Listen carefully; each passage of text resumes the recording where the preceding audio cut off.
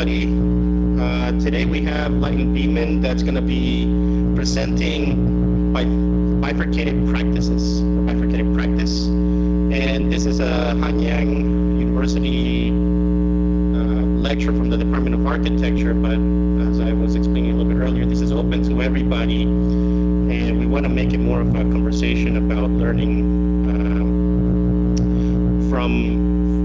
basically from your work, and we're open to conversation and questions as we go along. So a little bit of an introduction.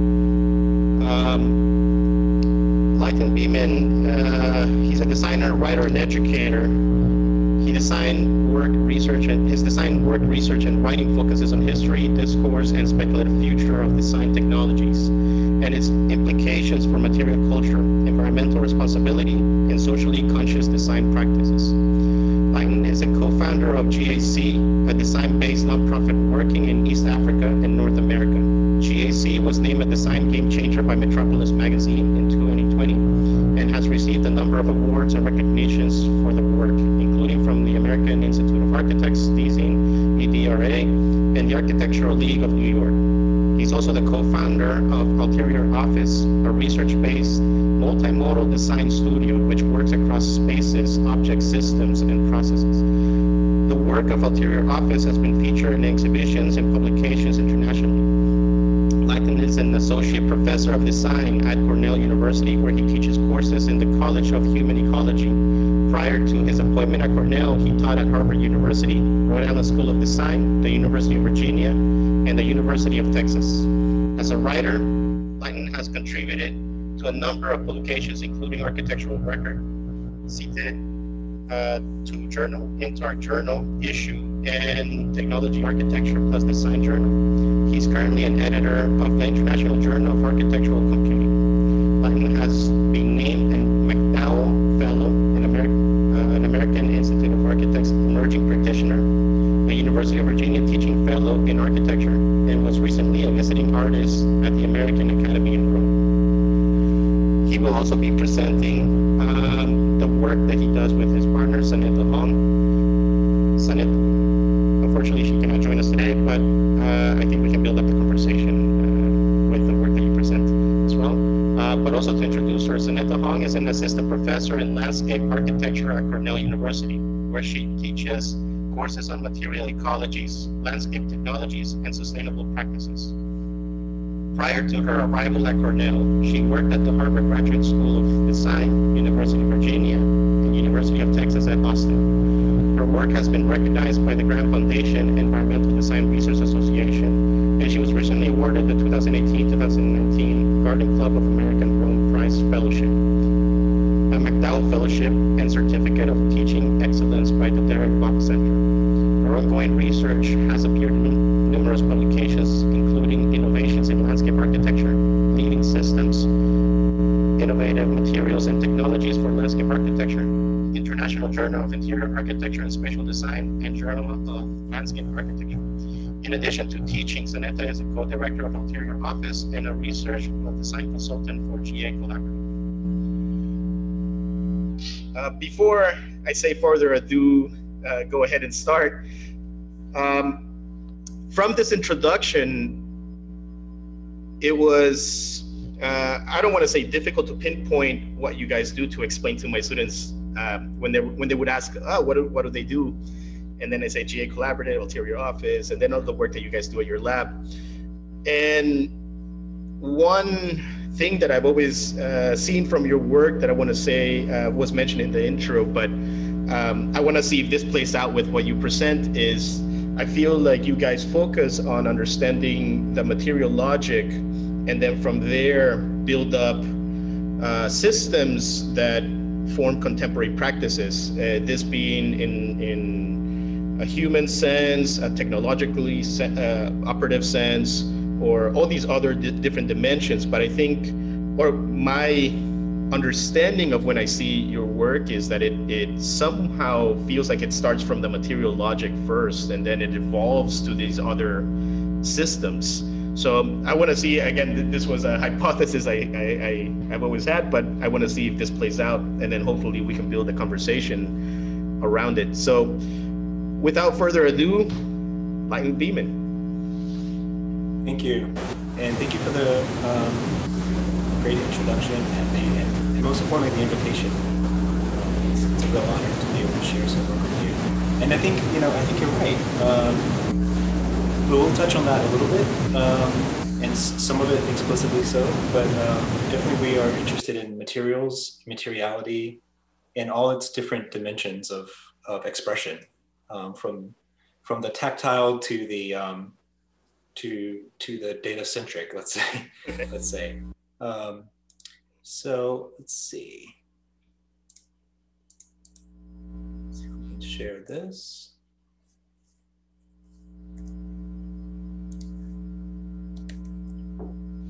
All right, can you see this okay? Yes. All right. So I'm just gonna move a few things out of the way so I can see what I'm looking at. Okay, well, yeah, like I was saying, thank you for the invitation. I was hoping to treat this because it's a lengthy time that I have, and usually when you present work, you don't have so much time to be able to speak about the work. I decided to sort of meander through a few projects and talk about a few things that link them together, but also welcome everyone joining to ask questions as we go, rather than waiting to the end. And maybe Raphael, if you might help manage that, I don't know. Sure, yeah. Also, everybody, if you wanna just ask your question through the chat, and then we can also do that. If you don't wanna interrupt the conversation, you can just type in your question, and then we'll bring it in as we go along. Yeah, that sounds good. Yeah, that sounds great. So in the spirit of having a sort of loose and informal conversation, I decided to talk today about this idea of bifurcated practice, or a split practice. And it's very much something that is in the background of our thinking as Zaneta and I work on projects together and even separately. And I'll explain a little bit about what that means. So yeah, I'll just sort of jump in. I will say that Zaneta couldn't make it, as Raphael was saying, Zaneta couldn't make it tonight, but I'll talk a little bit about some of the projects we've done together, and then at least one project that she's done on her own that play a lot into our thinking about projects. So I wanted to start off with just forward. Okay, just a few words to talk about what this means, this idea of bifurcated practice. So practices are defined by refrains, those things that repeat, that perpetuate themselves, that resist alteration. To practice is to do and then to do again. For designers, practices involve two questions. These are what, the entities, forms, and processes that emerge and reemerge through the act of doing, and the question of how, the techniques, strategies that are employed and then deployed. Because Zaneta and I both teach, we think a lot about the relationship between teaching and practicing, and it plays a lot into this idea of bifurcated practice. So design education is centered on building the capacity to create ever more informed, skilled, refined, and sophisticated answers to these two fundamental questions. In turn, design practices are built around these capacities and become contingent upon them. For us, where I'd like to sort of think about this idea of practice that sort of evolved in the background is this idea that what if we were to consider alternative or complementary questions, such as why, to what effect, for whom, or towards what purpose? Over the past decade, this hypothetical has helped frame and guide our work, from research and experimentation to the making of processes and things. Considering this question has helped us shape a bifurcated approach to practice. So this idea that the what and the how is very important in how we consider what we do.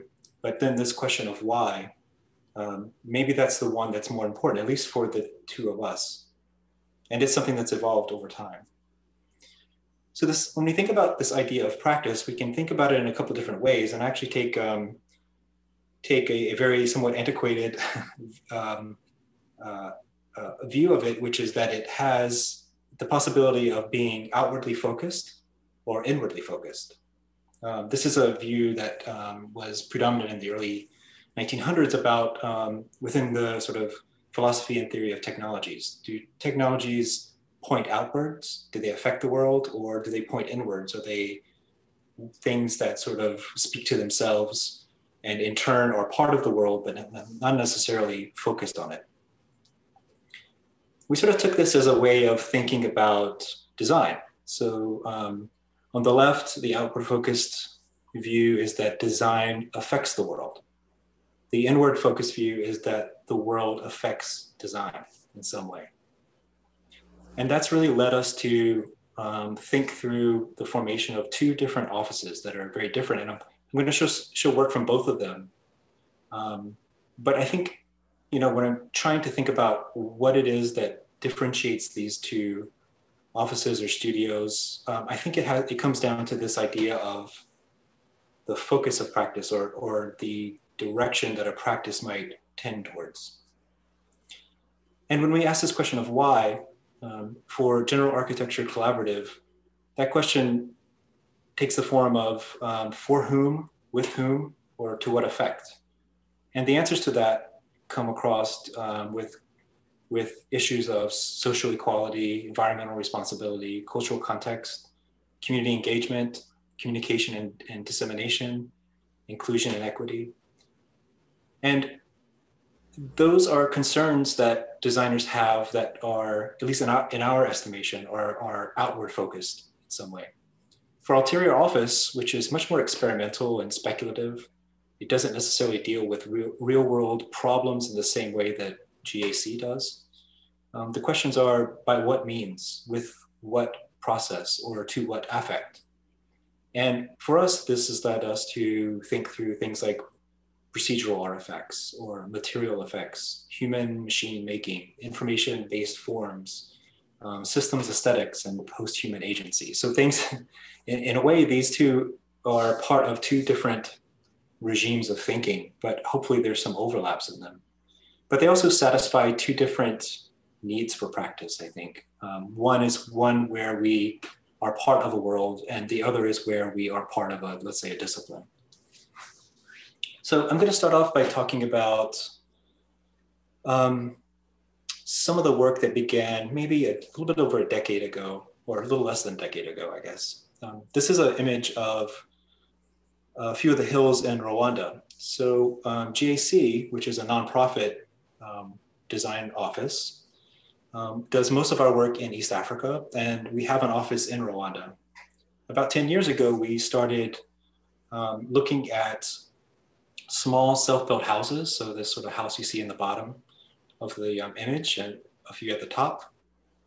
We started looking at communities that were sort of basically creating self-built villages and small towns. So basically places that were built by the inhabitants. And part of that research had to do with our interest in different systems of making that were not necessarily northern, part of the global north or part of Western culture. And part of it was also to understand how we might answer this first question, which is how design affects the world. One of the first things we did when thinking about GAC, and this is back when I was teaching at the University of Texas, is we started to say, well, if we are interested in affecting a place through design, then we need to start to understand the place.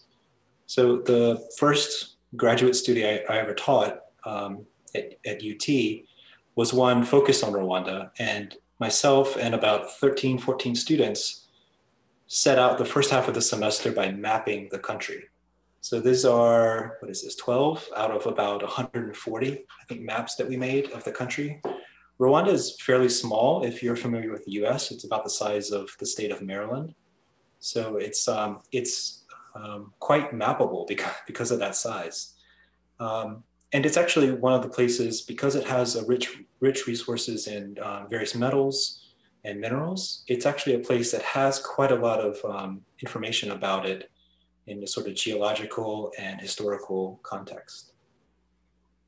that mapping became important because it allowed us to understand the country in a number of different ways, from a material standpoint, from a system standpoint, from cultural standpoints, from historical standpoints, from ideas of importing and exporting of goods and services in a lot of different ways. And I think after that studio, well, actually during that studio, we started working on a small project in the village of Masoro.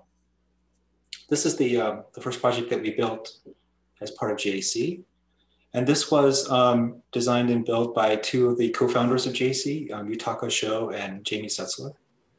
So they both, we all went to Rwanda a couple different times and for months at a time, to speak with different communities that we were interested in working with and to better understand the place that we were working.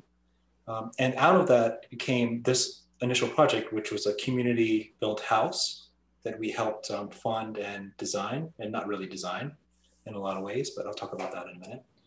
The house itself is fairly simple. So this is a roof plan, just a shed roof. And then the space itself is designed around how people live in Rwanda, which is that they prefer to have a secure yet small living space. And a lot of work and activity happens outdoors. One of the reasons for that is Rwanda has a larger change in diurnal temperature than it does in annual temperature, meaning that the temperature from morning to night changes more than it does from winter to summer.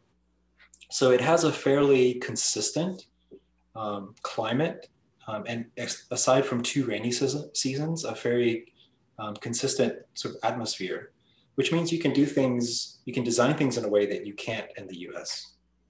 And people live in a different way. One of the things we started off with this project was because we were working with a community and we weren't quite sure the different considerations that may go into the project, is we went through a process of making multiple iterations based on a few principles that we learned being there, and then also based on a few insights that people from the community gave us about how one might live, how a family might live, how they might work and play. And so we came up with a number of different iterations. The one at the bottom left is the one that was ultimately chosen. And this is actually part of the choosing of different things that happen in Rwanda. So you'll have lines of people that form based on different votes.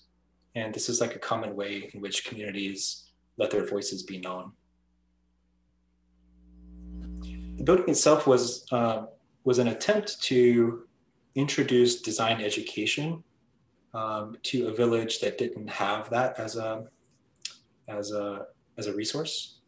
So in designing the house, we wanted to introduce a few basic principles from a standpoint of formal and structural design, but then also to incorporate a few principles that were part of the way houses were made and the way people lived in the space. And then we wanted to also consider introducing ways of building that did not require a high learning curve or special equipment to produce. So we introduced this idea of earth bags. And earth bags, which you can see here, are essentially a woven polypropylene bag that is stacked. And actually, I'm gonna catch you a video.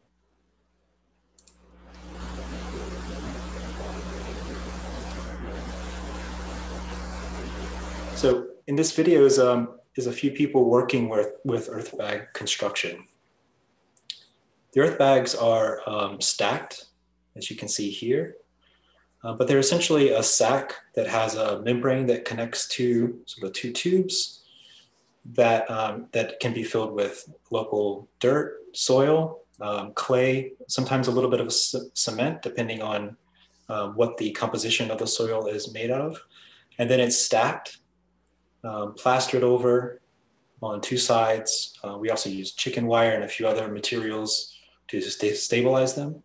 But for the most part, what this produces is a building where the majority of the material that is formed is, or part of the building, is from the site itself. So 90% that material is from the site. So in this time lapse, you're seeing the house being built over the course of about 2 weeks, or the main walls that are being produced. I think this would be my first question. Sorry to interrupt, Yeah. but is this a vernacular form of construction, or is this something that you guys elaborated as a way of introducing a system of construction that would be easy to apply and learn? Yeah, this is something we introduced, at least at domestic scale. Earth bags is a technology. It's essentially like a engineered sandbag, but it's a technology used by, initially from our research, used by the U.S. military to create bunkers and forts and things like that. When we introduced this technique to Rwanda, we got the bags from a manufacturer in South Africa. So at the time, that was the only place producing them on the continent. So we had those imported in. Some of the steel is also imported into Rwanda, but for the most part, the material that's filling them and everything going on top is produced there, either on site or nearby. Since then, a number of companies have started using this as a building technique, building technology. So there's a company in Uganda, which is just to the north of Rwanda, northeast kind of, which produces a version of these, slightly different than this. And we've worked with them a little bit. We've also introduced, so we've built a couple of houses with this technique, but we've also been sort of looking at other building techniques as well. There are a number of earth bag buildings built in the US, and actually all over the world. So it's not necessarily a new technology, but it was new to the US. I mean, sorry, to Rwanda. Okay. Yeah. Right. Thank you. So can you see here in the section that the building itself is actually very simple. It has a shed roof. It's basically a roof that has a slope in one direction. And then some of the stabilization of the earth and the foundations were also used earth bags. And this is sort of a breakdown of how that works. So the bag itself is a sort of a barbell shape. And then it's filled, stacked, and then the space between it is also stacked with the same recipe of soil, cement, sand, water. And that sort of helps these to be locked together. That's covered with a thin piece of chicken wire on the outside, or basically a metal wire mesh, which allows us to then apply a cement and clay surface on the outside to protect the earth bags. The earth bag's one vulnerability, because it's made out of polypropylene, is UV light, so it has to be covered, especially on the outside. So you can sort of see how that construction is happening there. If they're filled, the earth bags can be filled with cement to create lintels or other structural elements like here. So we really try to experiment with the earth bag itself to think about how it could be used in a lot of different ways. The other thing we wanted to do is, you'll notice there's a number of metal doors and structures that sort of wrap the building in a few places. And the reason we did that is we wanted to be able to infill a lot of the surfaces of the building with woven, with sort of a woven infill. And there's a couple of reasons for that. One is that in Rwanda, women are not typically part of the construction industry, but at the time we were working with women's groups in Musoro, and we wanted to make sure that they were involved. They wanted to be involved. And one of the sort of stumbling blocks of that was that it wasn't necessarily accepted as a profession or as a way of doing things. So we sort of thought about, well, what are some of the ways that people are making things there already, and how can we begin to incorporate that or architecturalize that in some way? And so one of those was this idea of weaving, which was very prominent in this village at a number of different scales, not at the architectural scale. And so in doing that, we introduced a number of screens and doors and other frameworks that could be woven in as infills to create security, to shade from sun, to sort of obscure views into the space, but that were not necessarily architectural to begin with. We also began working with students, local students, to think through the design of what these screens might be. These are actually, what's really interesting is many of these became employees of ours, are still employees of ours in Rwanda. So here you can see a number of different processes for weaving, local jute and other materials into a screening system that fit into this framework. One of the things we also did along with this, and sort of as a side, or sort of grew out of this project, is the cooperative we worked with to help produce some of these woven surfaces. We ended up working with them later to help them build an artist studio so that they could work and part of that. This is part of a larger project that we did with the company Kate Spade, who uses a lot of the products that are purchased a lot of products from this cooperative, and actually helped fund the building of this studio. So for us, this was really interesting because it was a way of understanding the materials, the techniques, the traditions of a local place, and to rethink how they might affect architecture in that way. This has then been expanded more recently with a collaboration with Autodesk. So we've been thinking with them through ways in which we might automate a testing process of different structural weaving assemblies, to think through ways in which architecture might be less and less part of this sort of heavy, massive infrastructure, and might utilize these techniques more. The idea being that we could test out multiple different iterations of ideas here in the US, and then take those results back to Rwanda and then test them in the real world with people that actually know what they're doing, as opposed to us, let's say, and see how those two things sort of mesh together. This grew out of some of our interest, sort of side interest in thinking through how we work with machines. This is an image of a study I did a while back where we were teaching a robotic arm an alphabet, and then having it write different sentences or paragraphs that were already written by someone else in its own method of making movements. So we get things like this, which are kind of interesting. But that sort of interest, this sort of side interest into the ways in which technologies shape practices has sort of been folded into the things we do with GAC, thinking through these sort of structural woven systems, and then working with Autodesk to test those out. The pandemic has sort of put a hold on a lot of that research, but that should be starting up in the spring again, or at least the summer. So in the meantime, part of that research was just done by hand without robots, but using procedural logics. So ways in which you would move through different structural forms and thinking through the technique of weaving through those. So these are some of the early tests we did. And then to test those by 3D printing those structures. So what's interesting about these is that they're only partially, these woven pieces are only partially connected to one another. They're actually quite flexible, even though it's a rigid 3D print.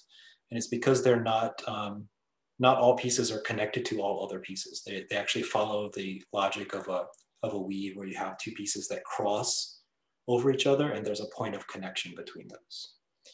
So just thinking through what that process might be like, and then sort of doing what we could to test them here at a much smaller scale, but test some of those principles.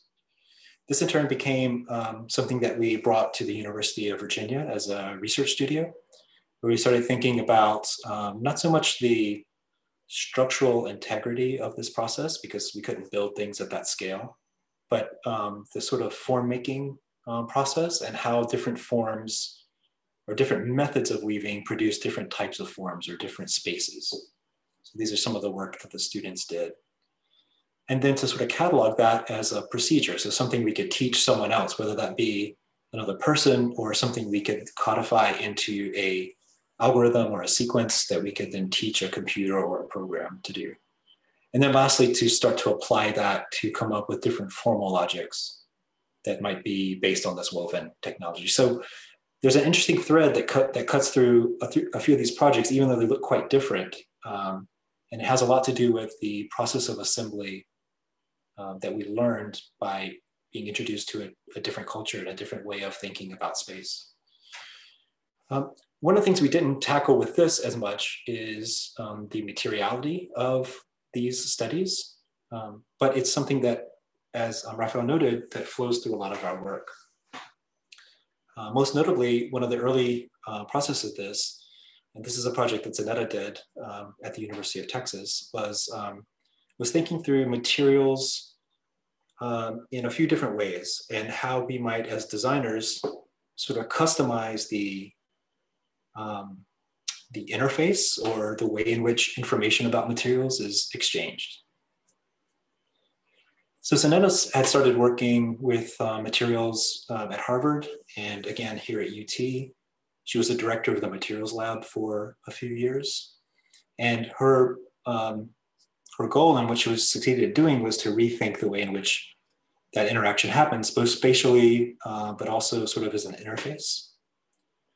This is part of the materials lab, which is basically almost like a library, materials library. So the first thing she did when getting there was to build a cataloging system that allowed you to think through materials in ways that designers use them, right? So we think about them as far as their composition, but also the form they might take, or the processes they may go through, or the properties they may have, or the application, the ways in which they're applied. And then she built a website that cataloged the thousands and thousands of materials that were already there and then brought in new materials as well. And you can sort of see some of what that interface looks like. That's actually still online. She hasn't been part of it for a while, but I think it's still being filled in.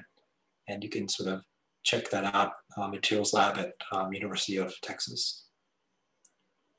The other part of this was to rethink the way in which the spatial implications of using materials in this way. So this is a plan of the space she had that was part of the materials library. This is sort of an idea of what a typical day may be. But she broke it down into considering a number of different things that happen in a space like this and ways in which we interact with materials. One is this idea of documentation. So she built a lab here, this is E, where materials could be scanned, photographed, measured, information could be recorded about them so that they could be cataloged, but then they could also, most of that information could live online, so anyone could access it. She also wanted to create a space where we could have people, practitioners, people from industry, researchers, come in and talk about the ways in which they develop or utilize materials in different ways. This is not always necessarily part of architecture. It could be part of anything, industrial design, artists, jewelry makers, whatever the case may be. So she designed a space that could be used for a lecture. She also set up an area which is essentially like a workshop. So you could bring in materials, you could check out different materials and actually use them, have demonstrations about different ways in which they may be used or applied or manipulated. We also created in this lecture space a gallery so that projects that were using materials in interesting ways could be showcased. And then there was a learning lab at the back so that we could actually teach, both D and F were spaces where you could teach courses on this. And I actually taught 2 courses in that space during my time at the University of Texas. The other thing we wanted, or she wanted to do with this was to consider the way in which we catalog materials. So there is currently a number of different methods. CSI is the main way that that's done. So she organized the library in such a way that you could sort of understand the way industries catalog and use materials or understand materials through the spatialization of that library space. And then to sort of create this sort of system of moving parts where you could interchange pieces that fit into this system, from storage or some other place. So the idea being that it's almost like a gallery in the sense that there's, let's say 50,000 pieces that you have, but at any one time, maybe 25,000 of them are on display. So as you came back to the library, new things would emerge. Obviously you could check out things in storage or on display here. So this idea of thinking about materials as being something other than an object or something other than something that you might specify as a designer, actually thinking about how it performs or how it behaves, or the ways in which it interacts with other materials or humans, led us to a few, let's say, speculative projects that we did. So this is more part of the ulterior office side. One of them was called Reciprocal Artifacts. So this was a series of investigations that Zaneta and I did a few years back, where we looked at, she has a background in, Zaneta has a background in landscape architecture and knows plants very well and has put a lot of time into understanding the sort of logic behind different plant growth systems. I'm trained as an architect, so I have invested a lot into the spatialization of things. So we kind of wanted to bring some of those two interests together. So we produced a series of these objects that borrowed information from both disciplines.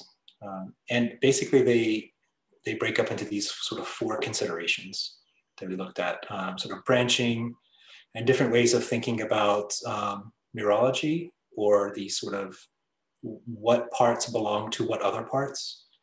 This idea of origins or roots of things, and this idea also of edges. So how do things end themselves? And then from that, we came up with a catalog of various artifacts that we produced. What's great about this, what we were interested in, is that there's no purpose to these. We just did them because there was an interest there. So this sort of follows a process of scripting, but also some manual manipulation of these. So for instance, choosing an origin or a start point is something that we could do manually. Choosing edges that we wanted to retain versus edges that we would allow to go away is something that we could input manually, but then other things were automated.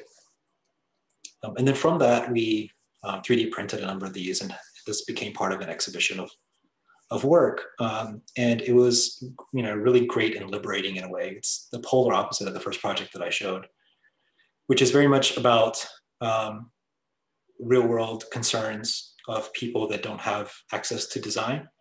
And this is, and in such, it's a very outward looking use of design or set of questions for design. And this is a very inward looking one, questioning, what means we might use as architects, who becomes the author of these things, and how they reside in the world in some way. This has also led to a number of, let's say, hybrid projects, ones that rely on these techniques I just talked about, or these ways of thinking, but that also then go back out into the world in some way. So this is an installation that we did at the University of Cincinnati, which uses laminated materials to create lightweight structures.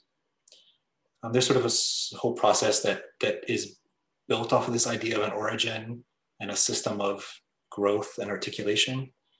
And that is then coupled with this idea of a body and how a body might interact with a space, thinking of where your head is, where your arms are, where your legs are, and where they might most likely interact with a space.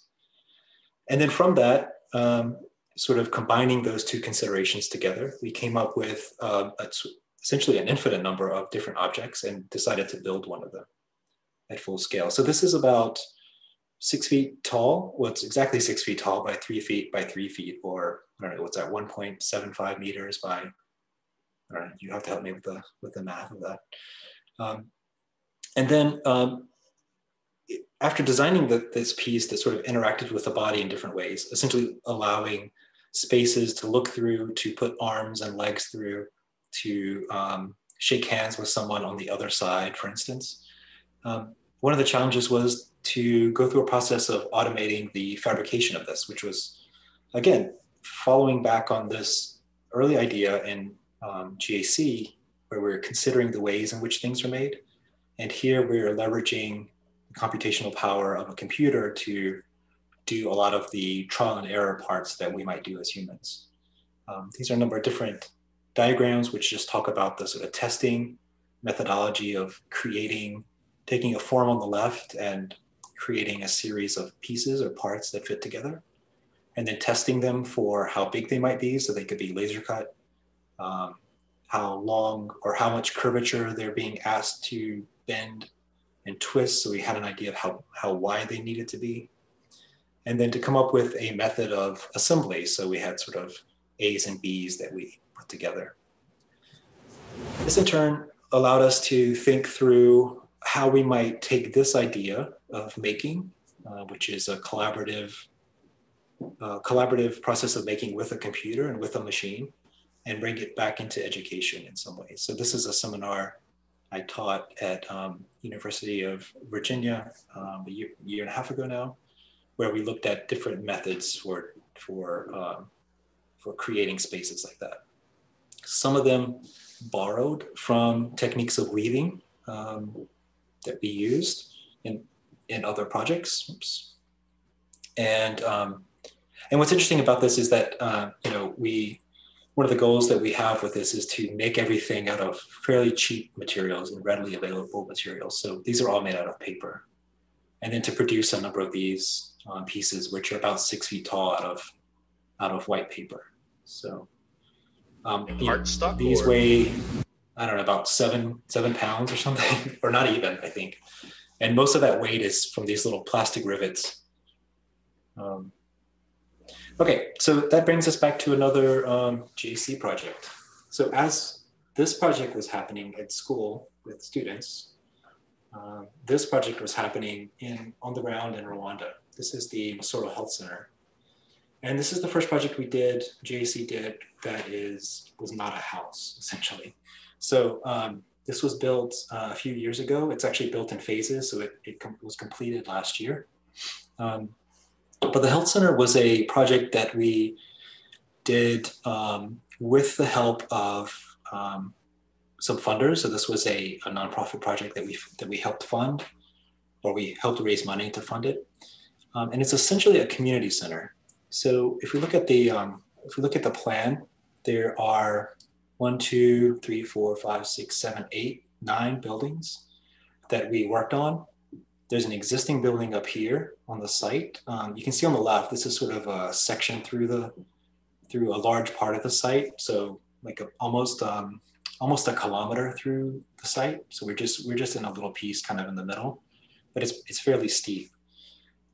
And on that site, there was a maternity ward, which is this building here. And then there were these 2 buildings, which were partially destroyed by lightning a few years ago. So we took these 2 buildings and decided to, with this project, think about how we might create a campus for a project for a health center, as opposed to a hospital or some other building. And the reason we thought through this is that in Rwanda, and it's not so different than the US, and may actually be very similar in Korea, I don't know, but there are stigmatisms about going to the hospital, right? It can be like a scary thing to do.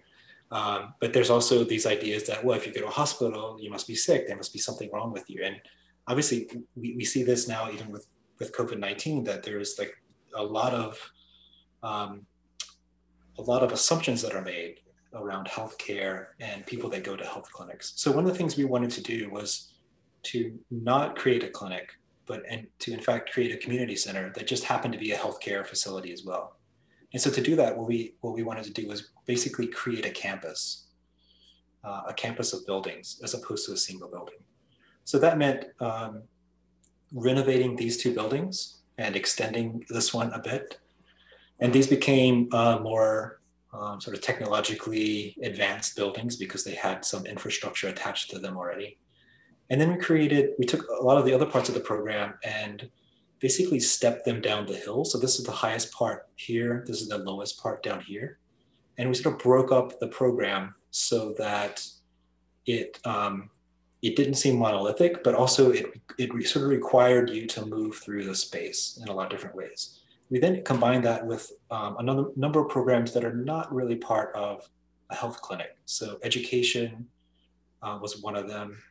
Outreach to the community, even a community center, a space where people could use this to have meetings, to have a wedding, whatever the case may be. We also included spaces for performance, which also doubled as a teaching or a learning area.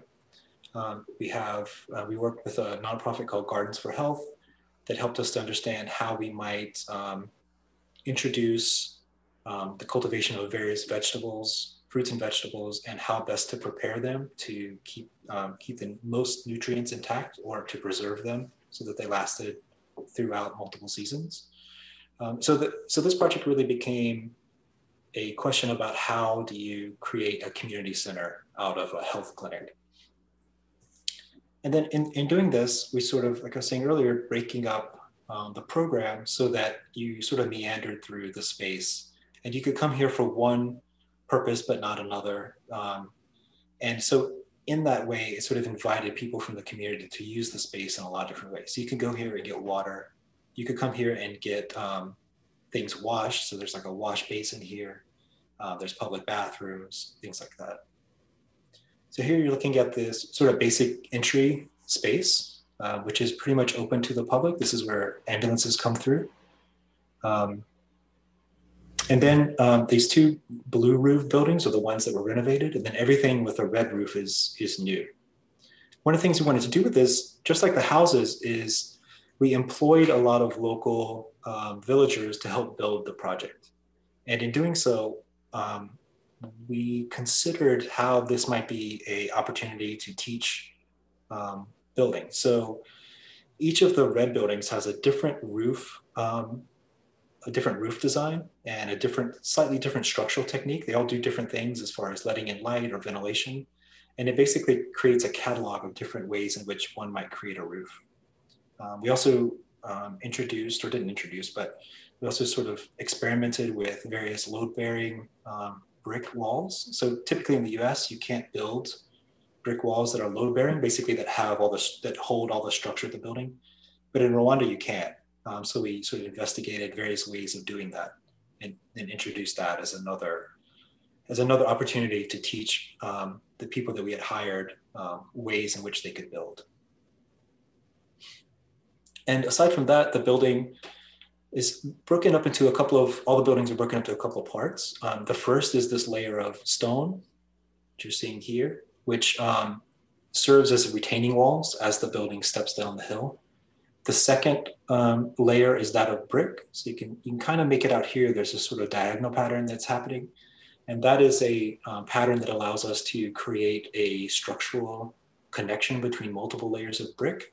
And it also allowed us to create formwork inside the brick walls. So this concrete that you're seeing here that's spanning, these are all formed inside the walls with just one layer of plywood on the outside to sort of secure that formwork.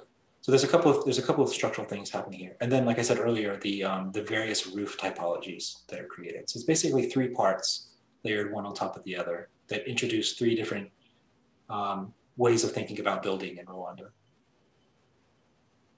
And then aside from that, there's a lot of covered spaces that are not air conditioned or heat or anything because of the climate that's there.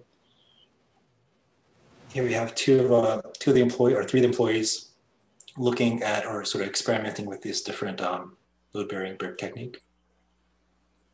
And then stepping up the landscape, we have, as I mentioned earlier, these different gardens that are cultivating various vegetables and fruits that can be used for subsistence farming.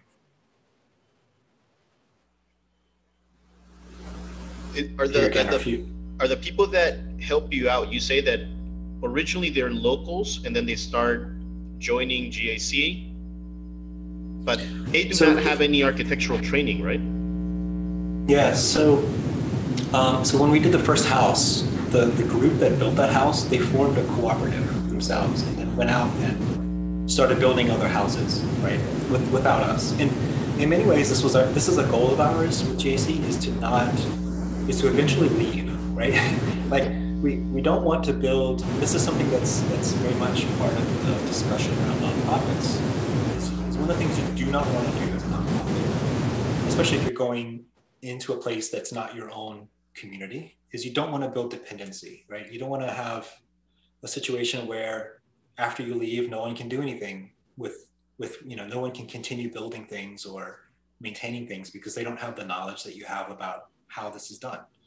So from the beginning, our goal was to work with the communities that we had projects with and introduce training, education as one of those different aspects. So in this project, it's a hybrid. Go back. So these guys, Stone, Structure Stone, is so we as JC were essentially the general contractors for the project as well, and we worked with this local masonry builder called Structure Stone, and they were the sort of local expertise, and then they would help us to train, and that's kind of what one of these images is. Yeah, here they would help train locals in different masonry techniques. And then we would introduce various patterns or allocations of masonry to create different conditions, right? So it was a sort of a joint effort. We're not masons ourselves, obviously. So the basics of how you do that is not something we have much skill at. So we sort of had to partner up with that. So the idea then is that at the end of this project, we have, I don't know, like 25, 50 people that now know the construction industry to a certain degree. And in fact, I'll show a project later where we hired a lot of these same people for that project, because now we know that they know how to build stuff, and they know how to build stuff that have details and stuff that we like or we know will work. And so now they can become general contractors or construction workers or whatever the case may be. And I think the other part of this is that in building a community center, this was sort of beyond the scope of the project, right? So we needed people from the community to be there as we were making decisions about, okay, so what should we do here? How would you use this space, or what kind of spaces do you need, or what happens day to day in this village that we could make a space for or provide a facility for, or whatever the case is. And so that kind of being on the ground is invaluable. And I have to say, so much of this is all because of one of the founding partners, James Setzler, who basically, I guess at this point, 5 years ago, just picked up from the US and moved there and just started running the office, because I'm teaching, Zaneta's teaching, Yutaka, who teaches at Syracuse University, who's also very much responsible for this project. We're all here in the US 9 months, 10 months out of the year. So it's hard to see projects through unless you have an office there. So then this is sort of part of the strategy of thinking about how you mitigate the landscape. So part of it is to sort of, again, stepping down the buildings, but also introducing things like this, like this sort of diagonal planting pattern on the hills that are nearby. The idea being that as these plants take root, the root system helps stabilize the soil. So we're thinking about not only how do we, structure a space or structure a building using brick and concrete, but how do we prevent and sort of using stone to mitigate the difference in topography, but how do we start to use plants and land forming, things like that, to also mitigate that erosion and the terrain. The last thing I'll talk about with this project is one of the things we realized when we hired people locally was that people would work through lunch because they were getting paid by the hour, and unemployment's pretty high, especially in rural areas. And so they would work through lunch and not eat, and they were tired, they would get sick. So we started, and this is one of the great things about being a nonprofit, is that you are not only sort of in charge of designing the project, but also helping to implement it. So we were able to use some funds to help pay for lunches for everyone there. So this was another opportunity to now hire other people in the village who didn't necessarily want to work in construction, but wanted to cook, right? So we could hire people to be cooks and to help feed everyone, all these people that were working on the project. And would they get,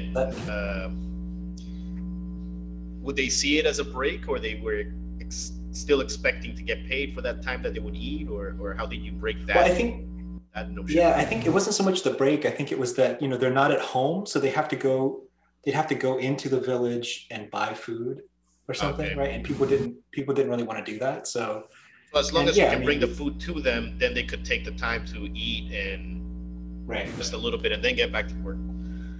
and they weren't using their salary to do that, which was part of the key. So in the end, I think what we learned is that, you know, the building is, or the landscape is like one part of it. And, you know, if you're an architect, then that's a lot of what you do, because there are other people and other entities that are responsible for other parts. But as a nonprofit, when you're kind of thinking about the project in a more holistic way, because you're kind of in charge of funding and you're in charge of, like, you know, how you might talk about it to a lot of different people outside of architecture, you realize that there's also here an opportunity to think about the building, or design the process outside of the building. Like, what are the logistics of it? What materials are we choosing? Where are they coming from within Rwanda? Who are we hiring to build this? How are they getting paid? How are we ensuring that it's safe, or that they're fed, things like that. So the sort of the scope of the design project just started to expand bigger and bigger and bigger. And we're considering things, you know, outside the building, but still thinking through them in a sort of a design process in a way, which was pretty interesting. So one of the other things that we've done that I think for us has been really exciting is to go and then talk about some of this work to other people. So whether it's an exhibition in Germany, or last year, the Biennale in Seoul, where we had a small sort of board of some of these and videos. I think that's been really interesting for us. And one of the outputs of that is we've been able to work with a couple of interesting people, filmmakers, and also this person, Amaji, who is a rap star in Rwanda. And let me see if I can.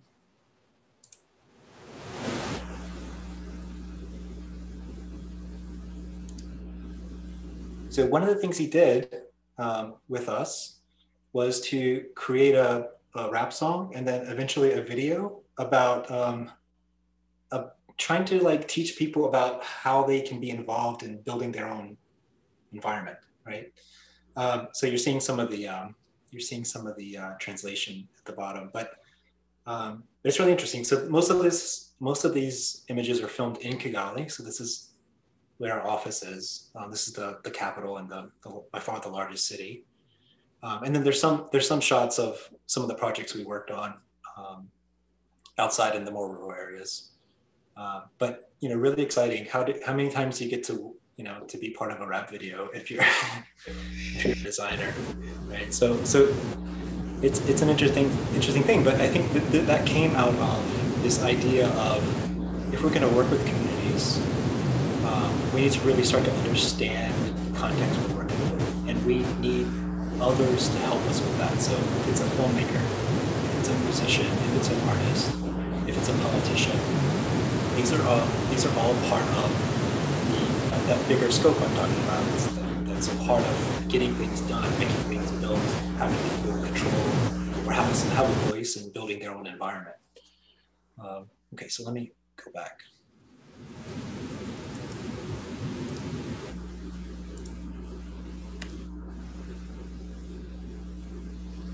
Okay. Yeah, I guess. Does anyone need to take a break, or would you like to keep going? What?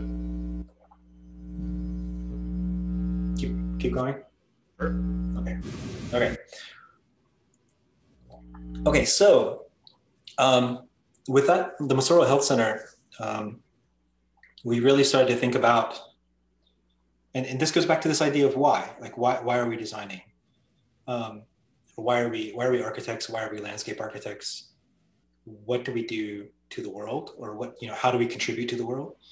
And the Masoro Health Center was very much about understanding what it is to contribute to a community.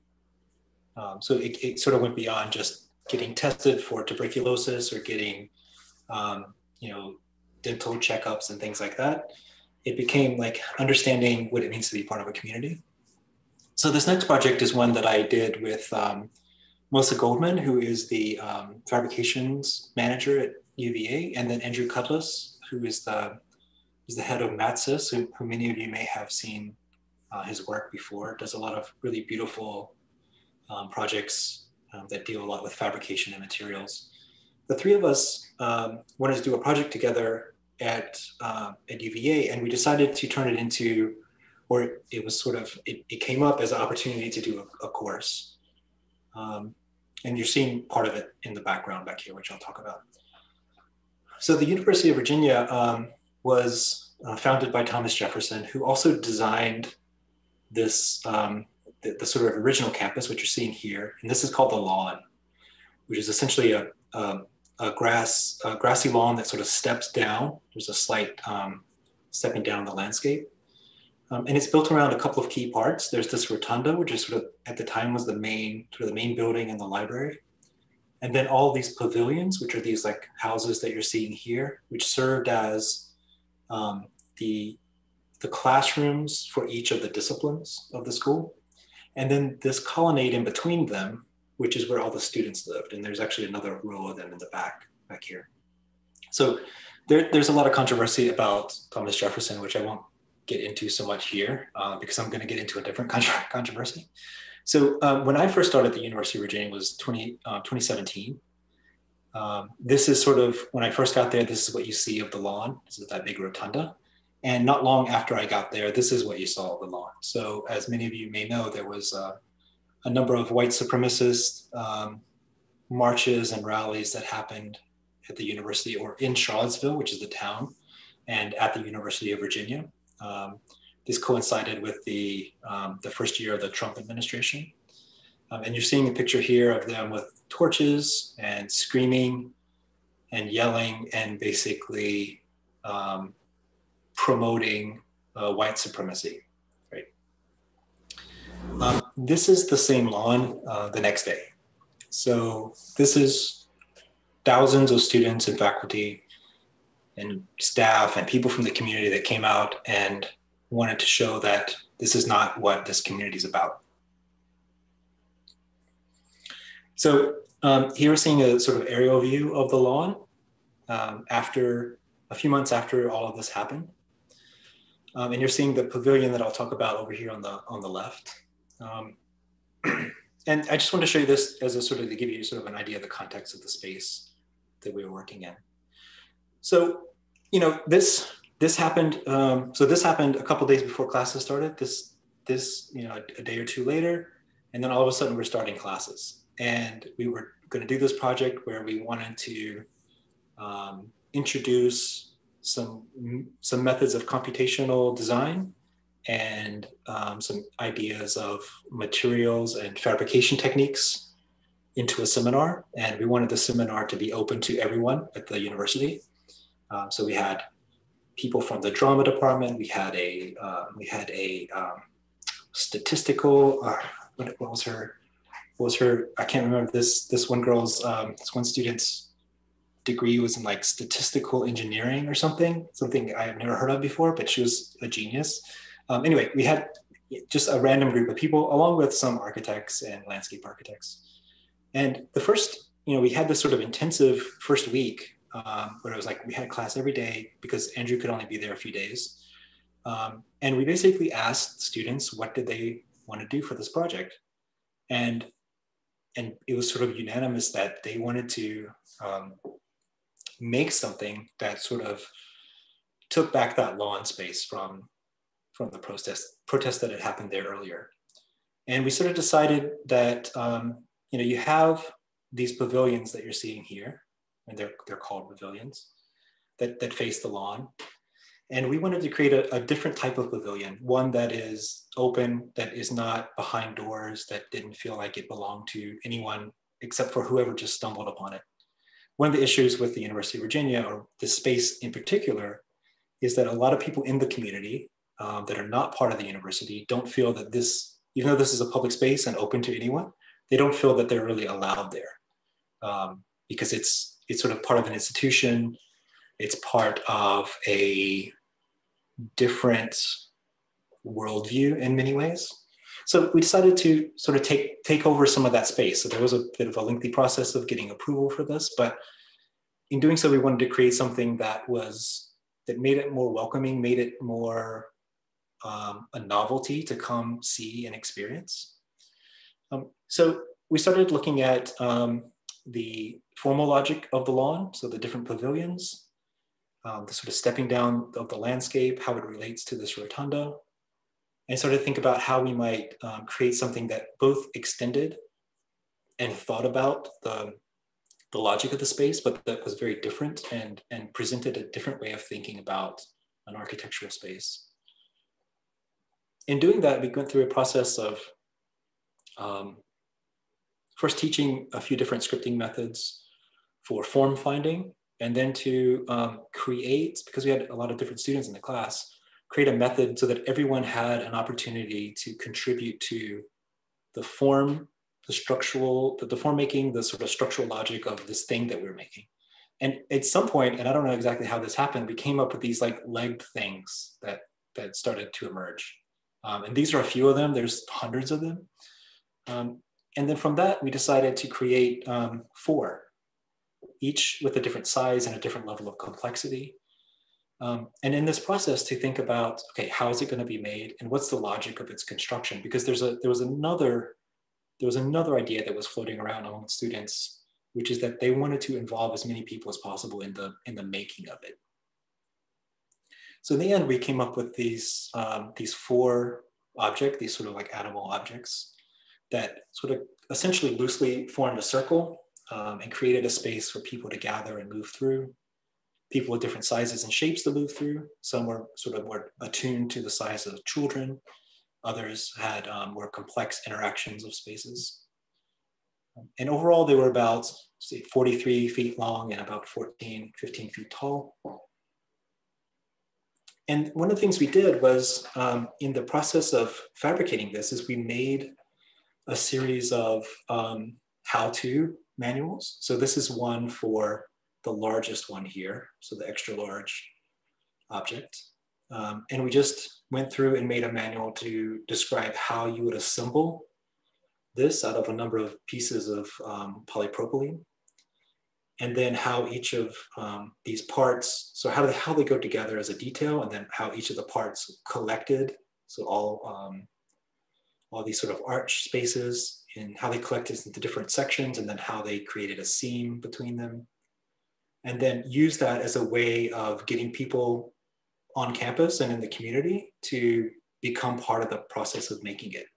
So for weeks, we had people coming out here and assembling these pieces, and then eventually we took them all out onto the space and sort of propped them up and seamed them together so that we created a space out of them. So this is sort of 2 of the legs that you're seeing that were made out of this. So for us, this was quite interesting because we had conceived of this project as being a way of introducing more advanced computational methods, ways of building with robotics or CNC techniques, because these are things that all 3 of us were interested in and wanted to introduce more formally at the University of Virginia. And in the end, what it became was this sort of community build project that in the end sort of resided there on the lawn for a little while and became a space for people to collect. And in a way, it became a bit of a landmark there for a while. The guy I said earlier, we had a student that was in drama. He came up with this, he was very much interested in lighting. So he came up with this lighting scheme for the piece. So these were all on sensors, and we could change the sort of lighting of this throughout the day and at night and with different activities. The project was all built out of 1/8-inch thick polypropylene, which is a translucent and very flexible plastic. But that translucency was great because it allowed us to sort of create these amazing color schemes that emerged. That project is part of a sort of an ongoing interest I have in Zaneta in a different way that deals with these different processes of assembly and making that are collaborative with various machines. So this is an installation, a couple of different installations we've done. This one's at the American Institute of Architects in Washington. There's one we did at the University of Texas with students that still get at this idea of how do we find form with computational methods, and then how do we then leverage that those techniques or those capabilities to help us in the fabrication and assembly process. And this has also become part of a number of courses I've taught at RISD, at Virginia, and in Texas, that sort of deal with this idea of how we might think through materials and assembly processes, and how we have now become very much collaborators with various machines, whether they're computers, CNC manufacturing techniques. I mean, in many ways, even our X-Acto knife is a collaborator because it forces us, or it encourages us to make things in certain ways. So whether it's the sort of robotics or the things that are more handheld, I think that's quite interesting. And in fact, this is sort of where a lot of my own interests go back into JC, which is this, which is understanding how we make things intuitively and by hand, and how we translate that way of thinking and making to things that are not human. So here you're seeing a few examples of projects that I've done with students, or little tests of things that are all about this idea of making. Some of these are from the same course. So seeing different sort of structural techniques and modes of assembly. So this is something that I've done in my own work and my own research, but also something I do with students.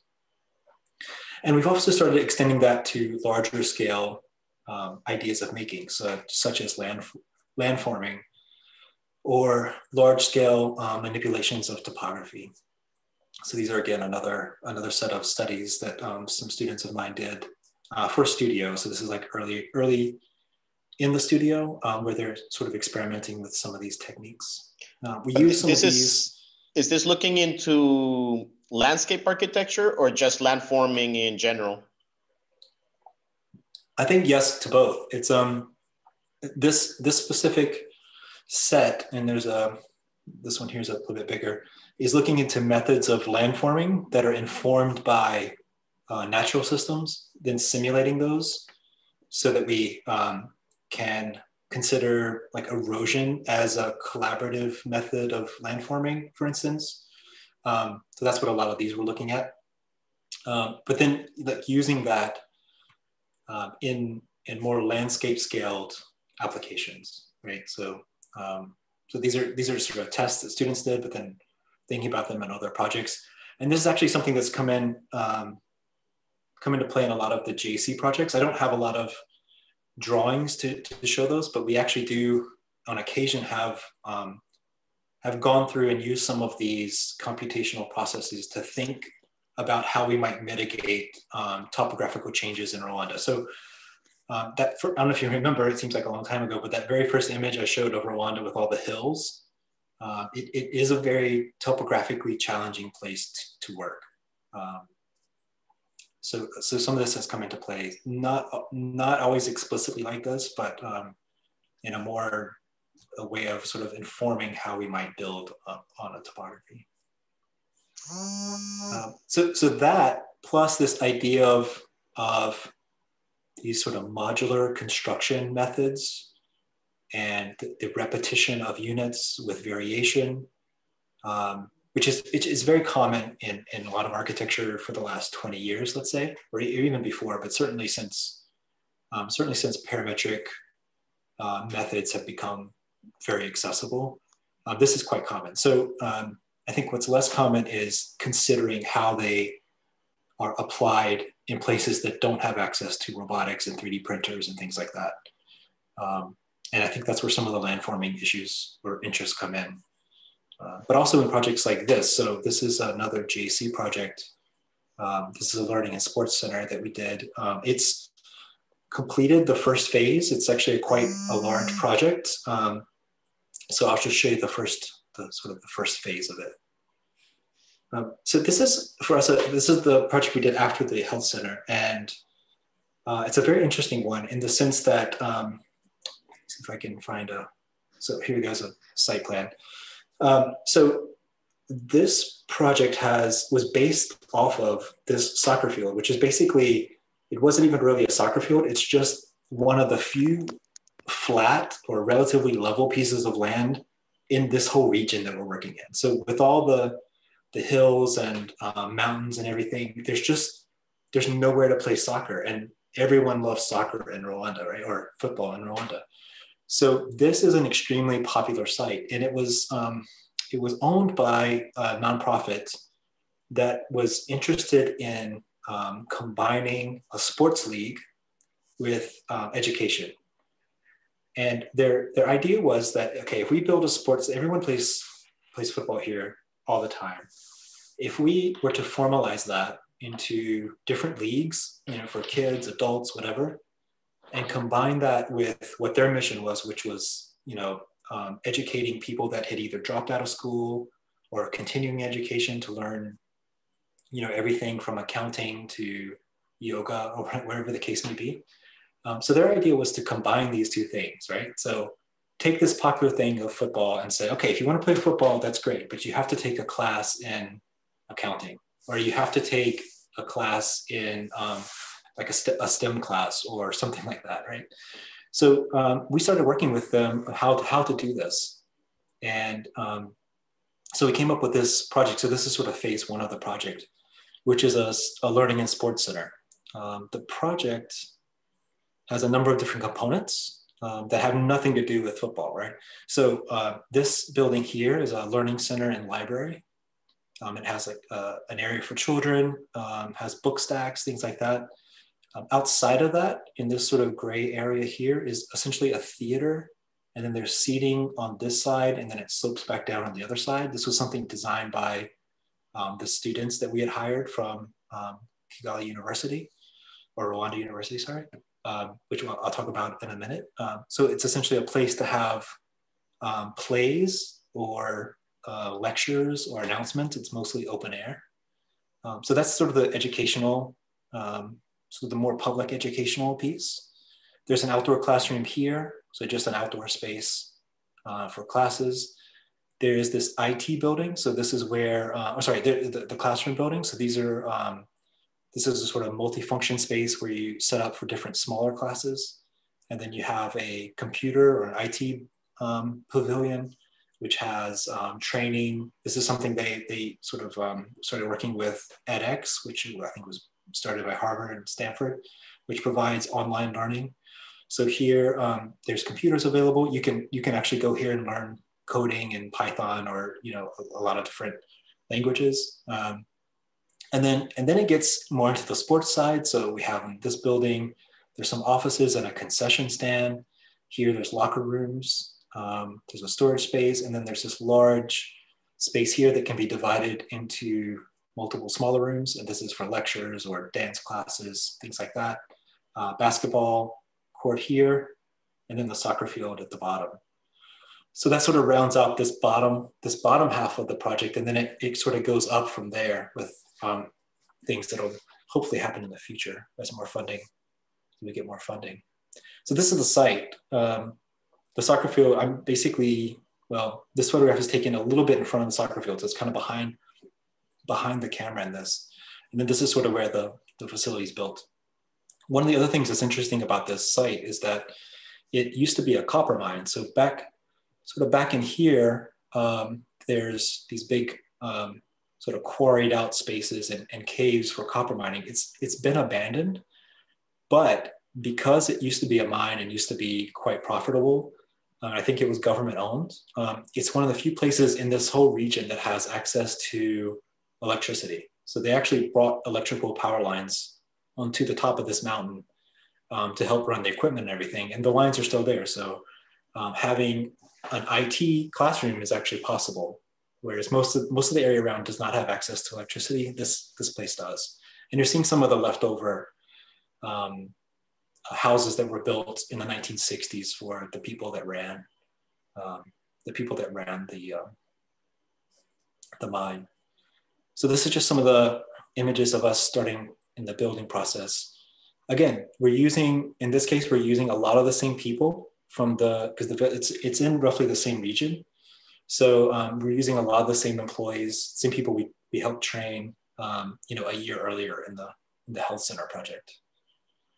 The difference is this time we're working with a Swiss research group who has developed a series of modern or modified brick shapes and technologies so that you can build these load-bearing bricks or load-bearing walls with very little mortar. And it's just it's sort of a more efficient way of building with load-bearing brick. So this is the project as it's starting to take shape. I'm using these modified, this modified brick system. And then these are some of the, still under construction, but some of the early images of some of the interiors. So again, what's great about this brick system is that they're fired in such a way that they become quite smooth and really usable for interior and exterior applications. One of the things about building in Rwanda is that it's unlike in the US, and I compare it to the US because that's most of my work prior to working here. There's just a different level of finishes that are required. So things are a lot more bare, like the materials that you use to build or the materials that you see on the inside, there's not a lot of stuff that's covered up. Or if it is, it's done for other reasons. So we use a lot of the woven reed screens for ceilings and other areas to help with acoustics and things like that. But they're not really necessarily covering up much of anything. Like typically what's behind there, which would be metal or in this case, concrete would be exposed. This is that central court space and this is that outdoor classroom here. I think I have another, yeah, here's a picture of the outdoor classroom. So this ended up being a pivotal project. This first phase was roughly completed in March, right when the pandemic was happening, before even books and everything could come into the space. So it was just kind of like a shell of a space. We sort of started using it as a place to provide information about the pandemic, best practices for hygiene. In this case, this is a little bit prior to the pandemic. So they're talking about water filtration systems. But then we'll have doctors from the clinic, down the road a little way, come and speak to people in the community about different ways of protecting yourself against things. And then this became I have a picture of, I don't have the most recent picture, but this became a testing area and a place to pick up masks and things like that, right? So we sort of, was in the process of becoming a library. It wasn't even finished and it already became sort of a center for picking up food, water, masks, getting information about testing, best practices, things like that, which I think is pretty interesting. And then here you're seeing how another way in which this project is used. So there's a lot of community festivals and gatherings that happened out here. This is that sort of courtyard between the library and the offices and concession stands. And you can see that weird, crazy stair seating thing that students had designed. They were actually using these traditional, or let's say iconographic patterns of surface patterning that's used in Rwanda quite often. And actually there's a number of, if I can find an example. Yeah, maybe not, maybe it's later, but we use them in weaving patterns on doors and windows as well. They come up here too. So these are prior to them being filled in with other materials. But it's sort of interesting because, I think it's not something we would have thought of doing in the space to divide it up with these sort of landformed steps. But I think it works in a lot of ways. So on this side, there's a steeper set of steps or seating for watching festivals, and there's a smaller version over here. Here it's more raked, it's a little more gentle, and it's for watching lectures and plays and performances and stuff on the other side. So here's the basketball side, and then you finally can see the beginnings of the soccer field. So the other thing we did is used a lot of the land or the ground that we cut to make some of these spaces back here, to then create sort of a land-formed berm around the soccer field for seating and just noise and visual, breaking it up so that you can't quite see into what's happening, to control a little bit of what the experience is like to be inside of there. And we also, just like in the health center, we sort of extended this idea of using the project as a way to give back something other than just a job. So here you're seeing now it's become much more formalized, this idea of, I guess, essentially catering every day at the job site.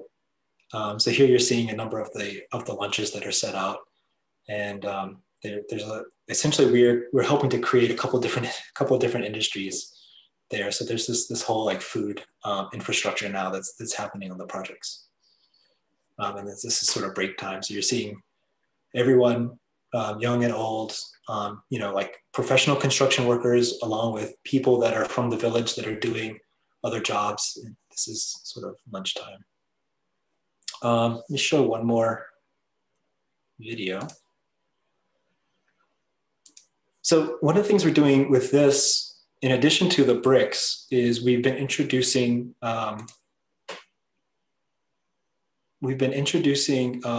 interlocking stabilized soil blocks. So blocks, here's a few of the shapes of them.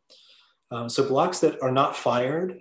So these are all compressed earth blocks.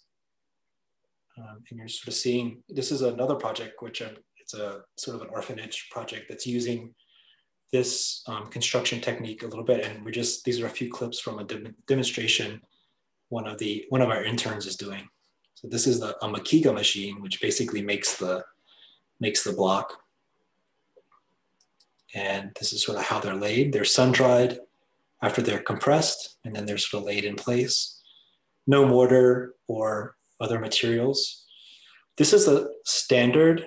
This is something you could buy a Makiga machine right now off the internet for $2,000, and you can make a building in your backyard this way. So we're doing some work with that as another way of introducing a different building methodology that has a lot less embedded energy in it, and it can be built for much cheaper than a traditional brick. Now, it's not quite as durable, but considering the amount of money and energy put into the construction of these, it is quite durable. So the other thing we've been doing, and this is also with Autodesk, is taking apart those machines, those Makiga compression machines. That's one manufacturer. There's a number of different manufacturers that make these. That's the one that just uses human power. You saw that guy like hanging off the edge of it, trying to get all his weight on it. There's other ones that use hydraulic compression, or even like gas-powered compressors to do the same job. So we've been working with at least the hand one now, or the manual one, to redesign certain brick shapes or let's say modular unit shapes, so that we can get different forms, so like curves, different ways of interlocking bricks, but also to create different types of performance for the brick. So ones that shed water in specific ways, ones that help break up airflow or encourage airflow in different ways. So ventilation is very important with a lot of the projects because they're not conditioned spaces. So air ventilation, air movement becomes very important, especially now with COVID, thinking of ways in which we turn over the air exchange at a higher rate. So anyway, again, this is a sort of an investigation that's somewhat on hold until into the summer, but we've been actually redesigning a lot of these bricks in collaboration with Autodesk to think about how we can create different effects from that. And then again, using some of their robotic techniques to not mass produce, but mass test a lot of these configurations. The goal eventually being that we would fabricate a different type of mold that could fit into these machines to make a couple of different types of blocks. So, I think one of the things that, looking at this and then looking at that, one of the things I often have difficulty with personally is how do we merge, how do we take this, these two ideas, this sort of bifurcated idea of practice, one that's very inward looking, and that's like stuff like this, and then one that's very outward looking, which is stuff like this, and how do they coexist, or how do they become part of the same body of work? And it's not the easiest thing to do, because in many ways they're very different worlds, right? They're like, when you go and talk to nonprofit people and you go talk to technologists, design people, it's like they're not speaking the same language. And it's not that they're not interested in what each other's doing, and I think there's a lot of potential for overlap. But so it's an interesting problem for us, and it's one we've dealt with for 10 years, trying to find ways in which those things fit together. But is that maybe I would say post 2008, and then now with Corona as well, we've had these drastic transitions where it has forced architectural practices to think outside of the box on how to develop new structures of practice. So do you find that this is maybe the contemporary approach based on all of the, again, economical and health issues that are happening around the world, that the architect is now becoming a composer that should know all of these other dimensions? Yeah. I mean, there is this strange pressure between, there's pressure to become ever more specialized and to have a deeper dive into these things that you do, which things become more and more esoteric, and I don't mean that in a negative way. I mean, they become just more and more like focused on these smaller and smaller scopes. So there's that pressure, and then there's this other pressure to be a generalist, which is like you said, like the one that knows a little bit about a lot of different things, enough to the point that they can help to choreograph how those different things come together to make something bigger than any of those individual disciplines or specialties can do on their own, right? But you're presenting a model. You're presenting a model where you can do both. You can develop that specialty or the specialized knowledge, and also be the composer of trying to set up a project that you have to organize all of these things, even the human component, and you bring in other contractors and specialists and consultants and all those other stuff. So it seems that you're running a new model of a contemporary practice where you can do both. That would be the goal. I don't know that we do it very well, because they are a bit opposed to each other. And I really love teaching, but academia is not helpful in that manner, because I think it tends to push you towards the specialization, the inward trajectory. Look. What's that? The inward look. Yeah. So, well, I mean, or an outward look, but what it's not, and it makes sense that it's like that, because if I'm taking a class on computational methods, I want someone that really knows this stuff, right? So in a way that makes total sense that it would be that way. Right. Practice is often is more the generalist approach. It needs to be more of the generalist approach, because you have to juggle so many different constituencies, technologies, considerations. So doing both can be problematic in the sense that you always, I'm speaking for myself now, I guess, but I always feel like I'm never giving either one the amount of attention that they need, that they deserve. But the hope would be that there is a model of practice out there which allows you to be both broad and deep in these things. But you're also becoming an educator through GAC. I mean, especially when you're talking about all these, the building of communities and teaching them how to be autonomous even after you guys pull out. You have to implicate some teaching methods and simplify, or not, I don't know if simplify is the correct word, but you have to teach them proper techniques based on the context on how they can develop their own architectural methods, without saying this is an architecture class, or I'm not going to teach you architecture, I'm just going to teach you how to produce something. Yeah, I think it's about making things accessible, and accessible, but also not prescriptive. Because at the end of the day, if you're building, okay, for one, we're not Rwandan, so we'll never know what it's like to be Rwandan, right? It's never going to happen. Right. So we're always an outsider, and that's fine.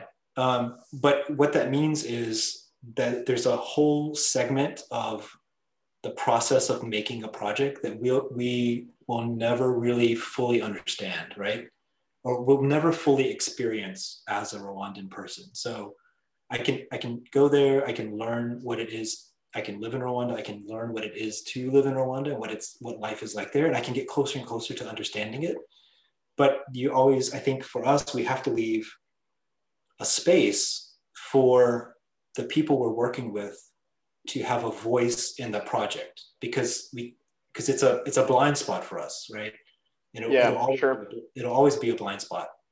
But So it I think also, that's where, yeah. it's also an Sorry. opportunity to introduce something new based as an outsider, that you can view things that the locals are overseeing just because they see it every day. It becomes, mundane for them. So they don't, I think it happens everywhere, where the space where you live, it just becomes the normal and you ignore it and you just live your life. And then an outsider comes and you can see things with a new perspective that might hint at a new way of understanding the local culture. Yeah. So I think you guys operating in Rwanda, it's not that you're imposing something, as you mentioned. It's more of you're bringing teaching techniques, but you can also extract all these things that you are seeing as an outsider. And yeah, I think this is something that we've been having a conversation here in Seoul, as well as from all the foreign professors. What can you bring in that you're not imposing something on the local culture? Yeah.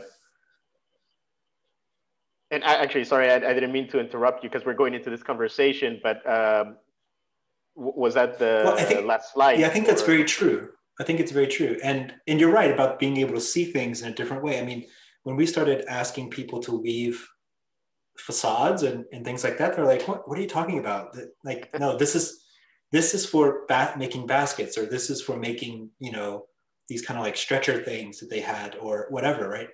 And so, yeah, I mean, we offer a different, our ignorance or naiveness, right, also allows you to see things in a different way, because they become codified within a culture or within a place. The same with here, like, one of the people we had working with us on a project, Billy, who's now doing a PhD at MIT. He's Rwandan, and I actually met him when he was just starting at MIT, and it was great because he could give us commentary about things we were doing in the US in practice that we just thought, well, this is the way we do it. And he was like, why don't you do it this way? And we're like, oh yeah, why don't we do it that? So he could see things that I would never see, because, you just become so used to seeing or experiencing things a certain way. So you're right. I think that is the advantage of not being within that culture, is that you see it in a different way. And that could be very helpful. So, is it okay to open up for questions from everybody in the audience, or Sure. Was that the last slide? Yeah, this is the last one. So okay. I can keep it. So yeah, if anybody has questions, feel free to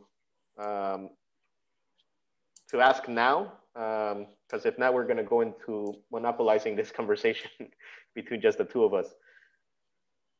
And it'll be interesting to hear if any of you have any comments or questions.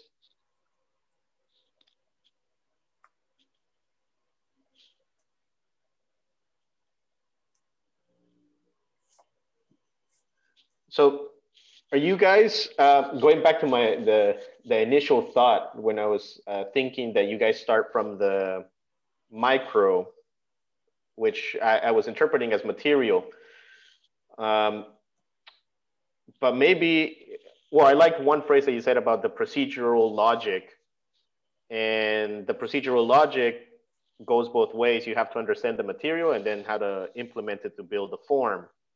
Mm-hmm. And if I think of it in terms of procedural logic and not in terms of material, it also explains a lot of the works that you're doing in Rwanda, that contemporary projects that you're presenting, they're not like simple programmatic buildings, like even the health center.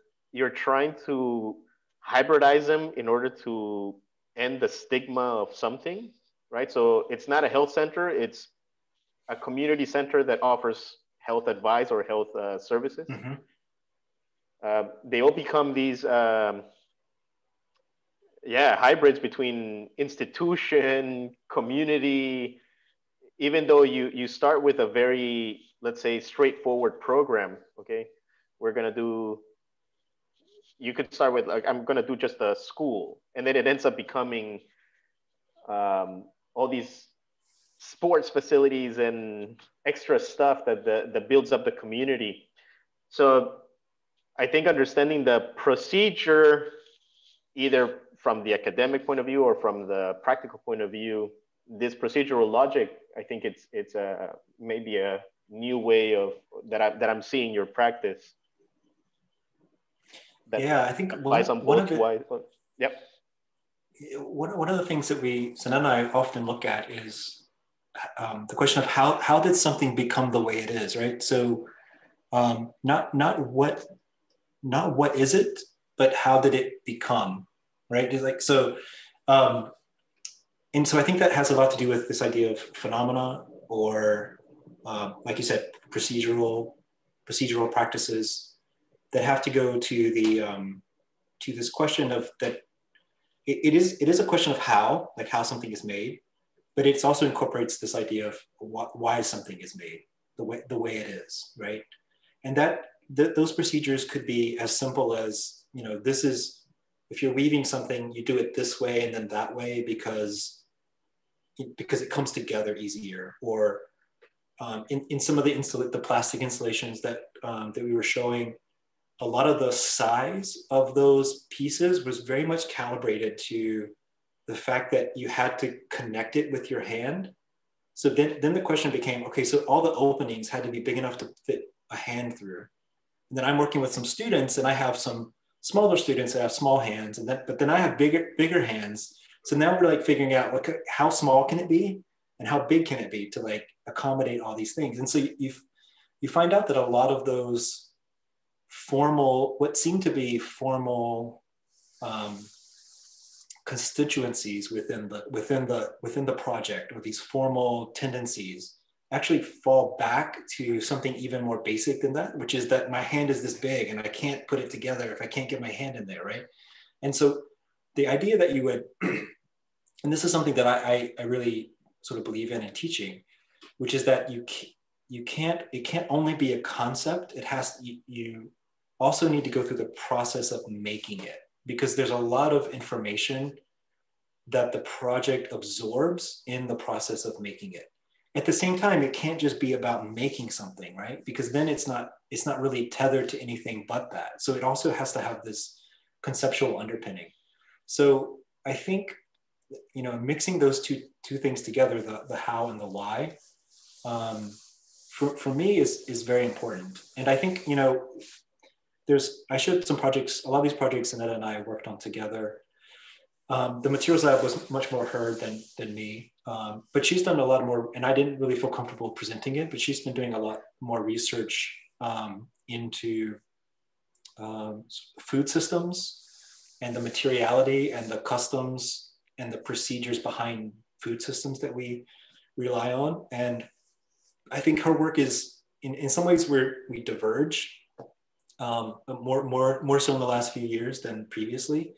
But they still have that underpinning, I think, which is this idea of why and how simultaneously, because one doesn't answer the other, but neither of them by themselves answer the question of why things become the way they do, or whatever that question is. So I think a lot of our early stuff did start with materials, but it started to expand because someone or something has to put those materials to use, or change them, or manipulate them, or process them, or ingest them, right? So there's another component there that we're sort of interested in, I think.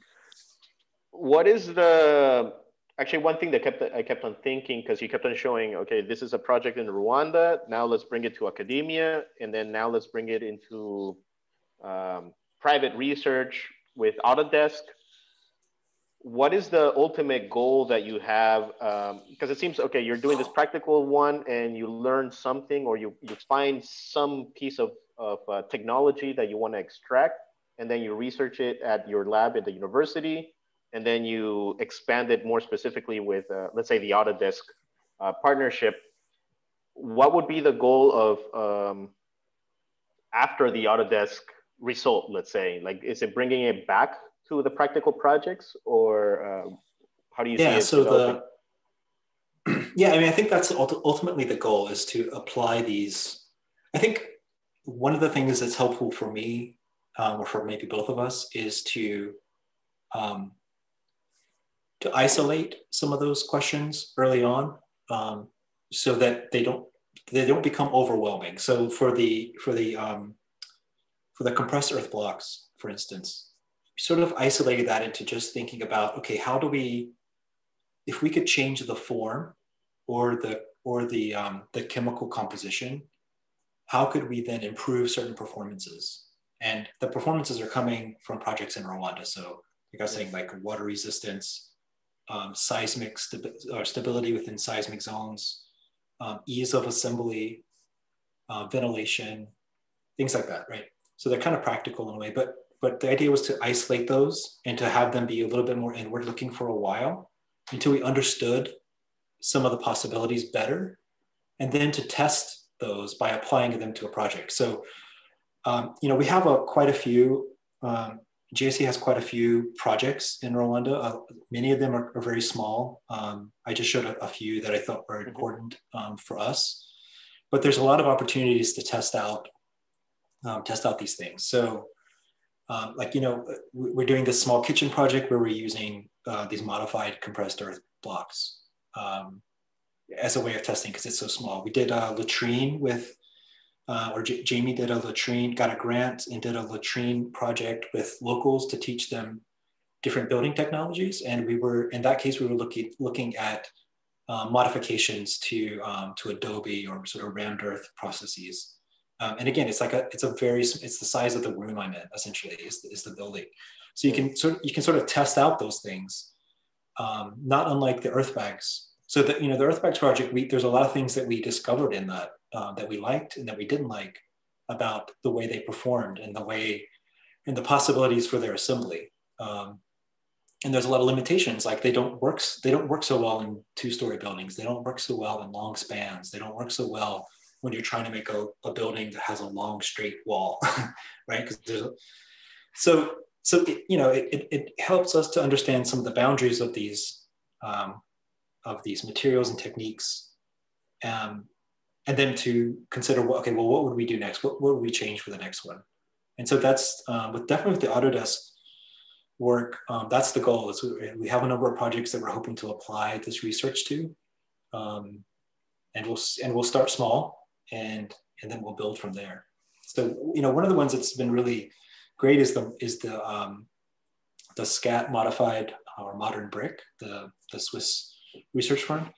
Working with them on these has been really great, because they've put in a lot of time and effort into understanding how these bricks perform, the variations that they have, and they performed really well. And we've been able to use them on a couple different projects in different ways, and even starting now with this orphanage project that we're working on, incorporating those bricks with compressed earth bricks for different applications, or different, creating different, performances, which is pretty interesting. I don't know that there's many places that have done that before. And, in a way, when you step back, if you're 200 feet away from the building, it just looks kind of like a boxy building, I mean, there's nothing outwardly, unlike the image that's on the screen, there's nothing outwardly evocative about it necessarily.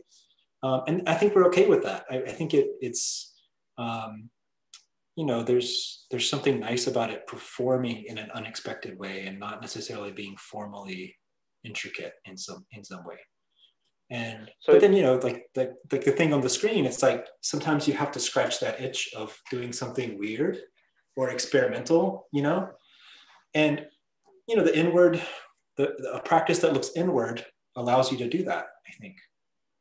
but is that something that, like the formal exploration in the practical side, is that something that you find that you should expand on, or I mean, you just mentioned that okay, maybe it looks boxy and maybe it's fine, but I understand it more like from the explanation that you gave, let's say from the earth bags, that the way that they perform, they don't allow for long spans, and it's a stacking system, which ends up becoming you know, a platonic form. It could be a cube, it could be a cylinder, but it has to be a platonic form. So the form is part of the system.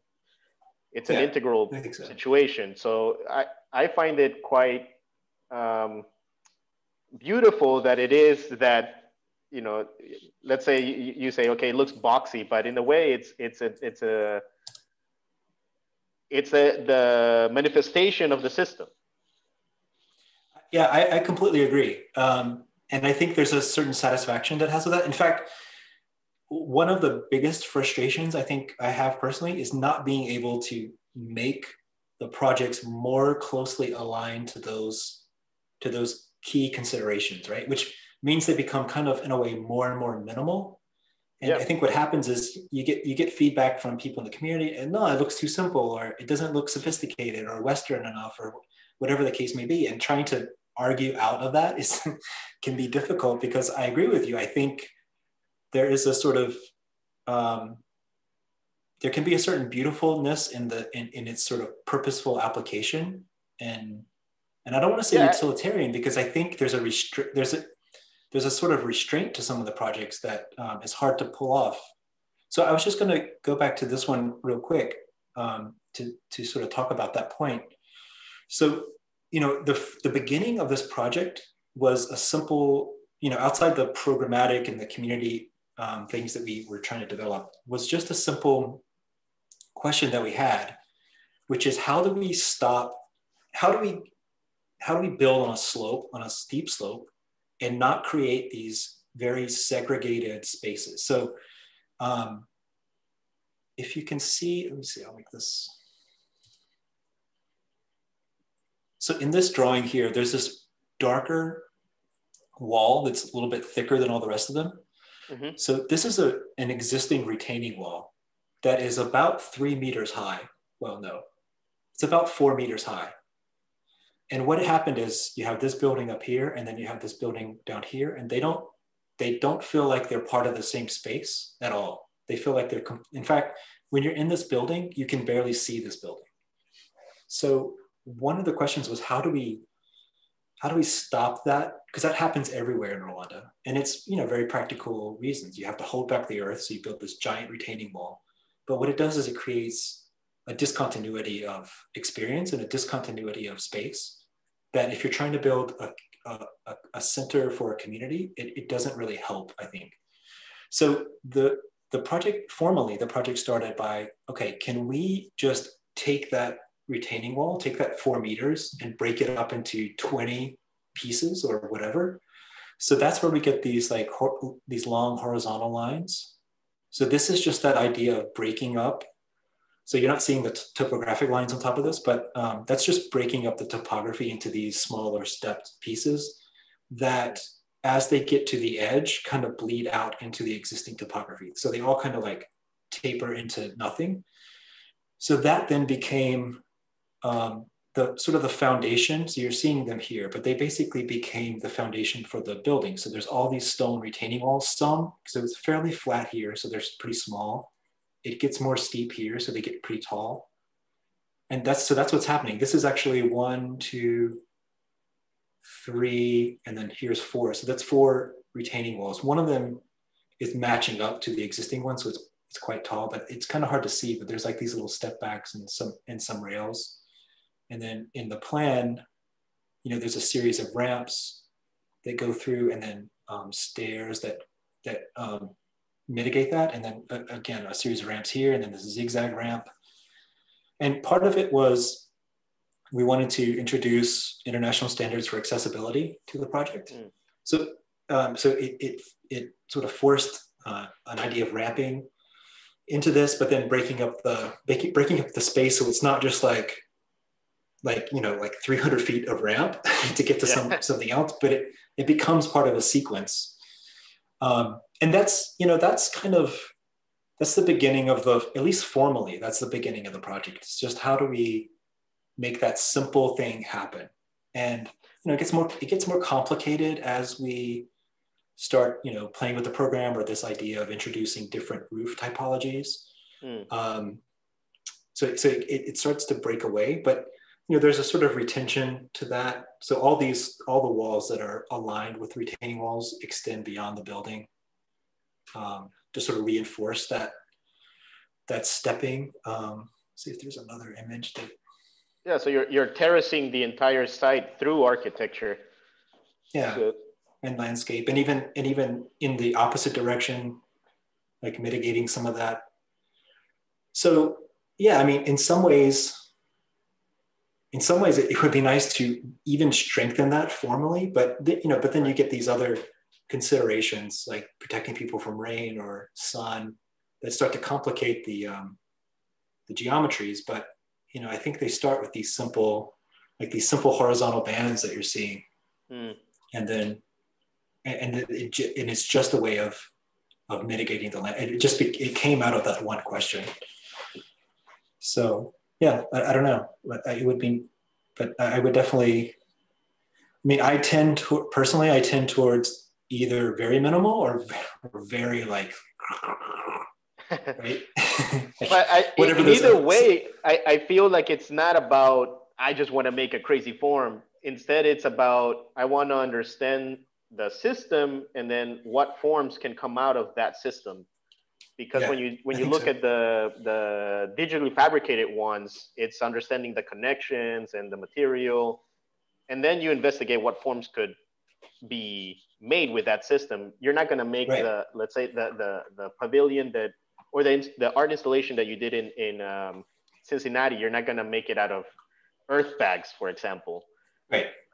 So I think there's a clarity in relationship between form and system, or one informs the other. Yeah. I was just going to go back to the original, or the intro. I thought it was coming up. Anyway, because that image is not a project. It's a project that we've been working on for not that long, maybe 6 months, but it's part of an exhibition, hopefully in the summer. So these are actually. Hang on just a second.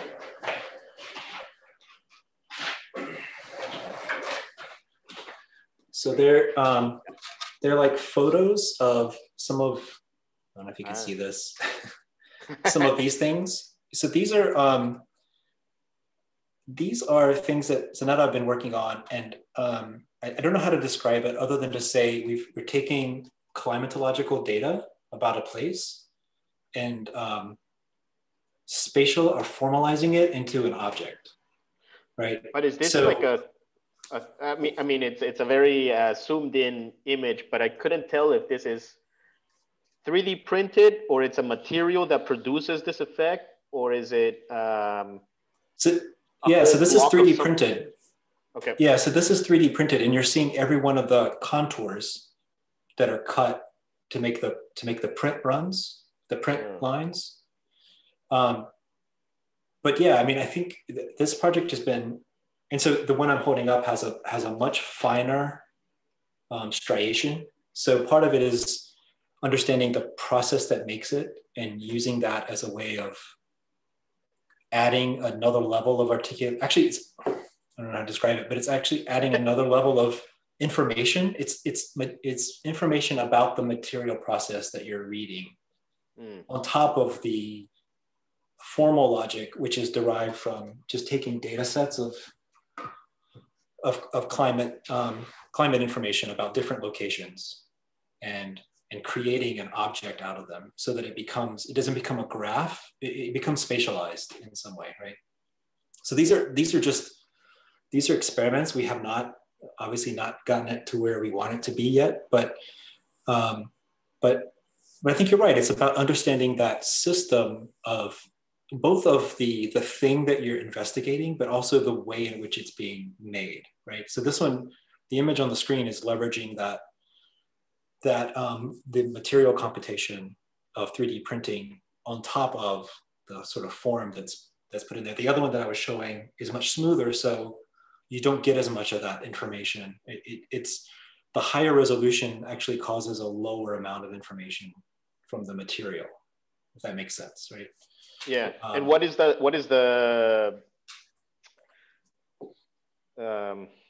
well, the goal out of this one? Like, is this something that it's going to formalize into a larger scale? Is it a material scale, or? You know, for right now, so Zaneta and I have done a few exhibitions where we take information about landscapes or sites and try to understand it in a couple of different ways. And so this is just the latest, not unlike those reciprocal artifact things. It's sort of the latest experiment in that. And I think it's a way of understanding,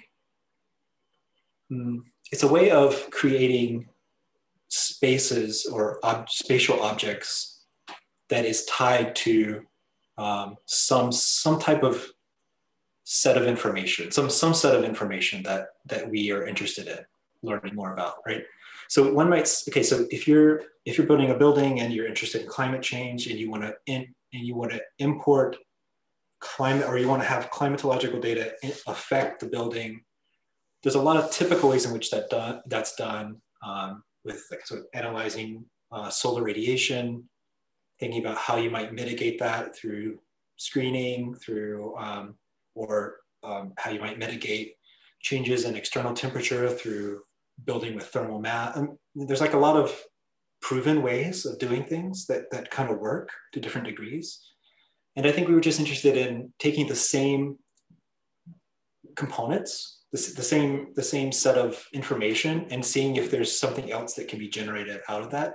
It's just a way of exploring those techniques of making, I guess. and that's kind of like the end of it. Like, it's just, again, it's like this kind of inward focus thing. The idea is that out of doing that, the things in and of themselves don't have a purpose beyond the fact that going through the process of making them, we're learning something about how one might use climatological data to inform something that's spatial, right? And that's the goal. The goal is like a process or an understanding, or more like what you said a minute ago, like an understanding of a system than it is a specific object or a specific outcome. Is there any interest in the, let's say, craft of the vernacular and digitalizing that? Like, have you explored, for example, the exercises that you do with your students that you were showing? I mean, you showed the RISD one, you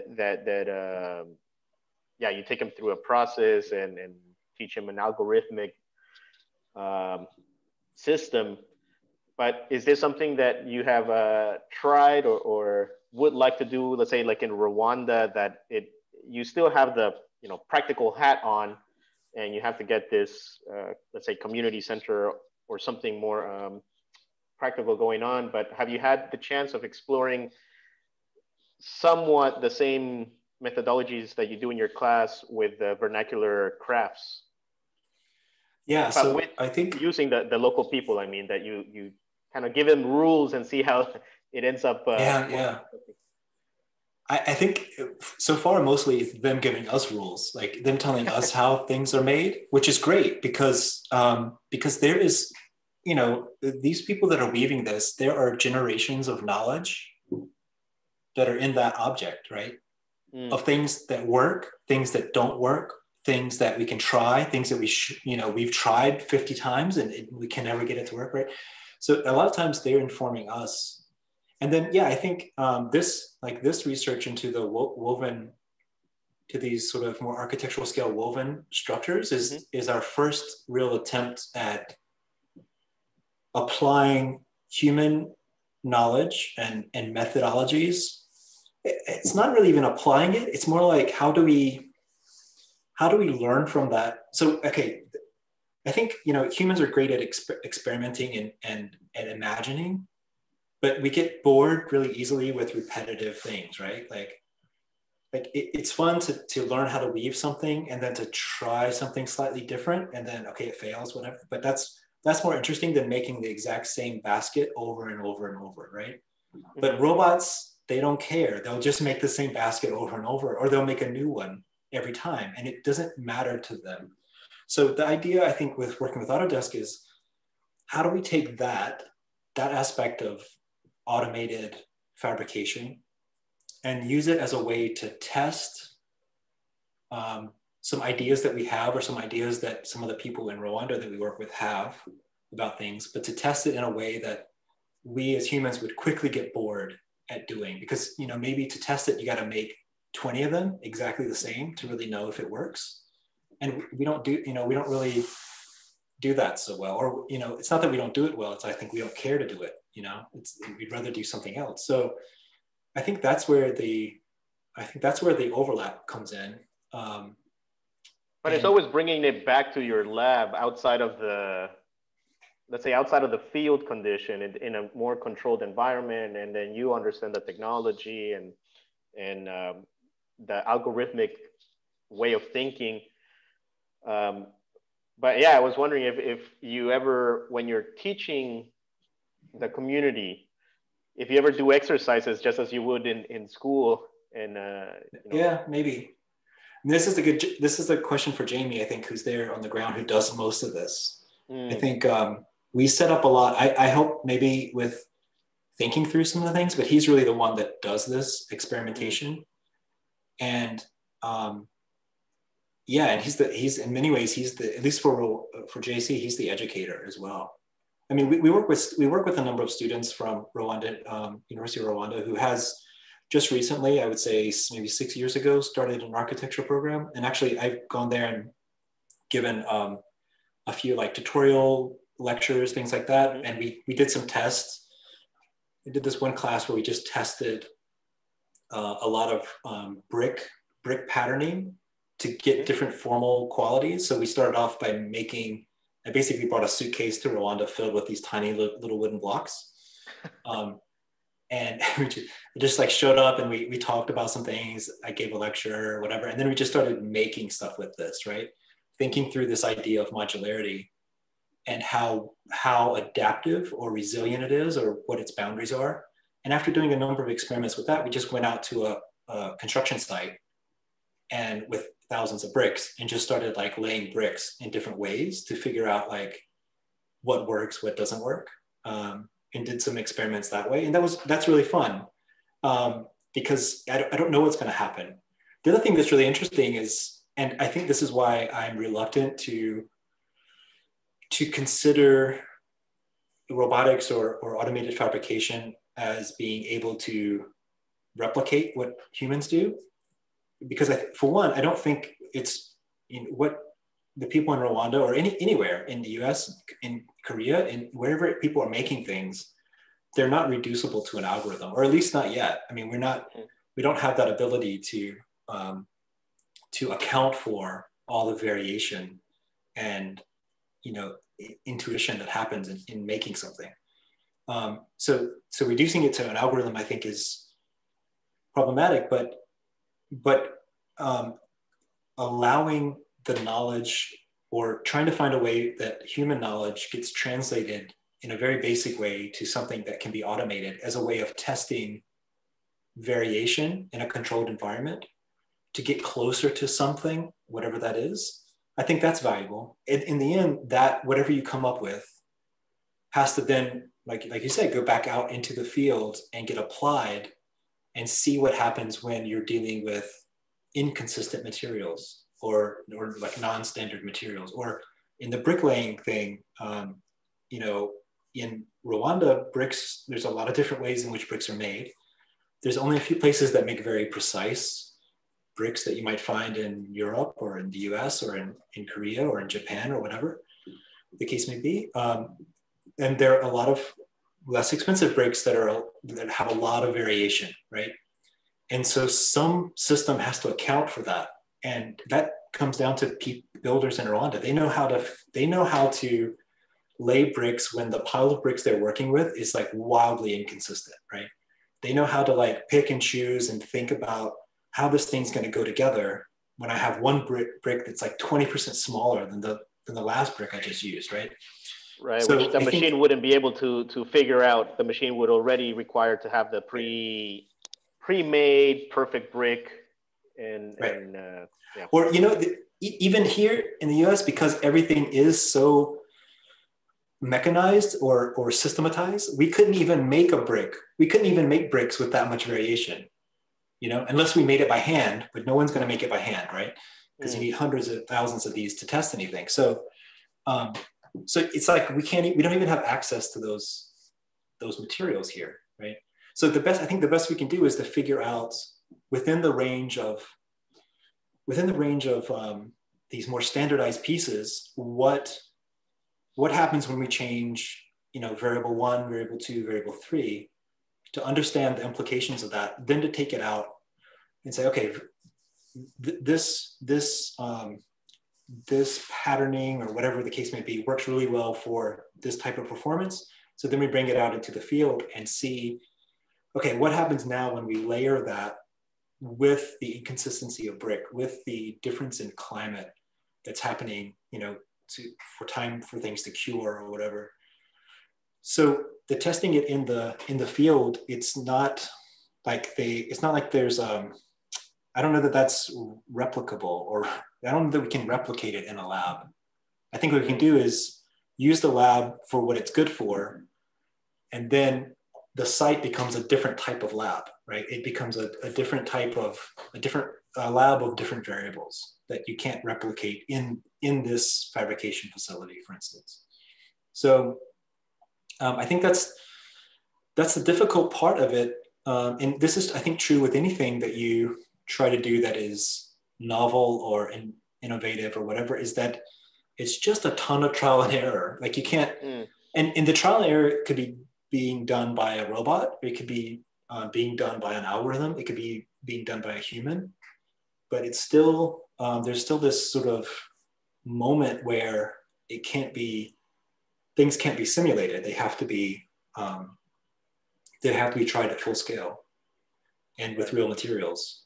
And I think right now there's not a way around that. And I'm okay with that. I think that's where you get really interesting, that's where really interesting solutions emerge, because you have to deal with something that you didn't expect. And now you have to come up with a solution for it. And you're already halfway through the project, so you can't redesign it. So now, it's like you have to figure out something that works in the system you've already started. Yeah, and I think that's where you get really interesting things. So for instance, I didn't show pictures of the doors on the Learning and Sports Center, but there's a series of doors throughout the buildings that have, again, a different kind of woven pattern on them as a way of creating a screening system. And we had thought that we were just going to use grasses or jute or something which we had used before. And we started, saying this to the people that were working on the project and telling them what we wanted to do and, what materials we wanted to use. And they're like, what are you talking about? No one would use jute for this. This doesn't make any sense. And we're like, well, what would you use? And they're like, oh, you need this bark. So they like went out into into the forest, like right next door, and come back like a minute later with this bark off of a eucalyptus tree or this, certain part of the bark that you use to weave flatter surfaces and things like that. And we would never have known to use that. And so those are things that, this trial and error thing, those are things that other people have tried and succeeded with or failed at. And so they know, what will work in this condition, of the materials that are available in that area, they know what's going to work. for this type of effect or this type of performance, and we don't. So do you see? I mean, right now you have the bifurcated practice just explained as the GAC and ulterior office, but do you see this potential trifurcated or I'd like for it to be not. Yeah. I'd like for it to be not bifurcated. You would see the ultimate goal would be to just have one single condition. Yeah, I don't know. I think there are reasons. So it goes back to this. But for me, I think the beginning of the. I'm sorry. Have you guys seen other sort of bifurcations that could occur? I don't know if like Zaneta is looking more into the landscape side of things. I mean, you're mentioning food, but is that something that leads to a completely different thing that an ulterior office and GAC that also can contribute to the overall learning process? Like, have you found some other niche that needs to be somehow explored or experimented separately from GAC and ulterior office? Yeah, it's a good question. I don't know about separately. I think, in a lot of ways, ulterior office is a way of doing everything that isn't GAC. Or is academia the third leg? Maybe. It's getting to be too many legs. But maybe. I mean, I think one of the things I try to do is to incorporate some of the things that are happening in the two offices into teaching. Or vice versa, right? It happens the other way around too a lot. And I think that's partly an attempt to leverage some of the things we've learned, but it's also an attempt to stop the bifurcating, right? Because it becomes a bit distracting to, I mean, the bifurcation is good in the sense that it allows you to focus on something, right? It's like, okay, these are all the things I'm interested in, but I can't do all those things simultaneously. So I'm going to just do this for a while in this direction and then this for a while. And sometimes they branch back together. But it's more of like a self-preservation kind of thing than a conscious decision. I think when I started with the title, my intention was to think through the bifurcation that happens between how we're trained and how we grow a practice, which again goes back to this idea of a lot of how and what questions. But then I think as a practice matures, or as you get past some of those questions, the question that is less asked, or we're less equipped to be able to address, is the why, right? So, I mean, this even happens in my own teaching. I'm teaching as a undergraduate studio this semester, and I've really pushed hard for students to think about why is it that they're doing what they are doing. But I think the fact is, what are some of the answers that you're getting from your students? And, I think the students now in the last few years are much more socially aware than even a few years ago.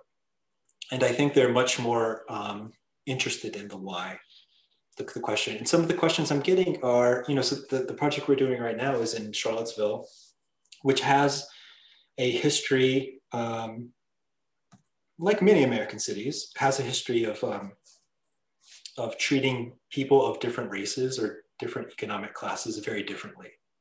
And it manifests itself in the built environment. So, certain areas of town have been wiped out and replaced by strip malls or whatever. And it was mandated by the government in the 1940s and 50s. And, so I think so we've sort of, the group of people I'm teaching with have introduced a lot of these histories and ideas, and students are very receptive to thinking about, okay, if I'm going to build something in this city, it can't just be a beautiful, well-crafted building. It also has to do something else or address something else beyond its physical boundaries. And I don't know that I have a good answer for what exactly it should be addressing, especially in like a sophomore studio where, you know, they're just kind of getting up to speed. And then obviously now they're dealing with, you know, the pandemic and everything. So it's a difficult question in that sense. I think it's one that's more suited to upper level and graduate students, where the how becomes, you have enough of the how as a foundation, or the what, and so the why can has room to breathe. One of the things I tell students, and I find that the why usually tends to lead to a more I don't want to say a humanitarian approach, but you always tend to think of, why are we doing this? Is it to make the city better, the environment better? These sort of questions.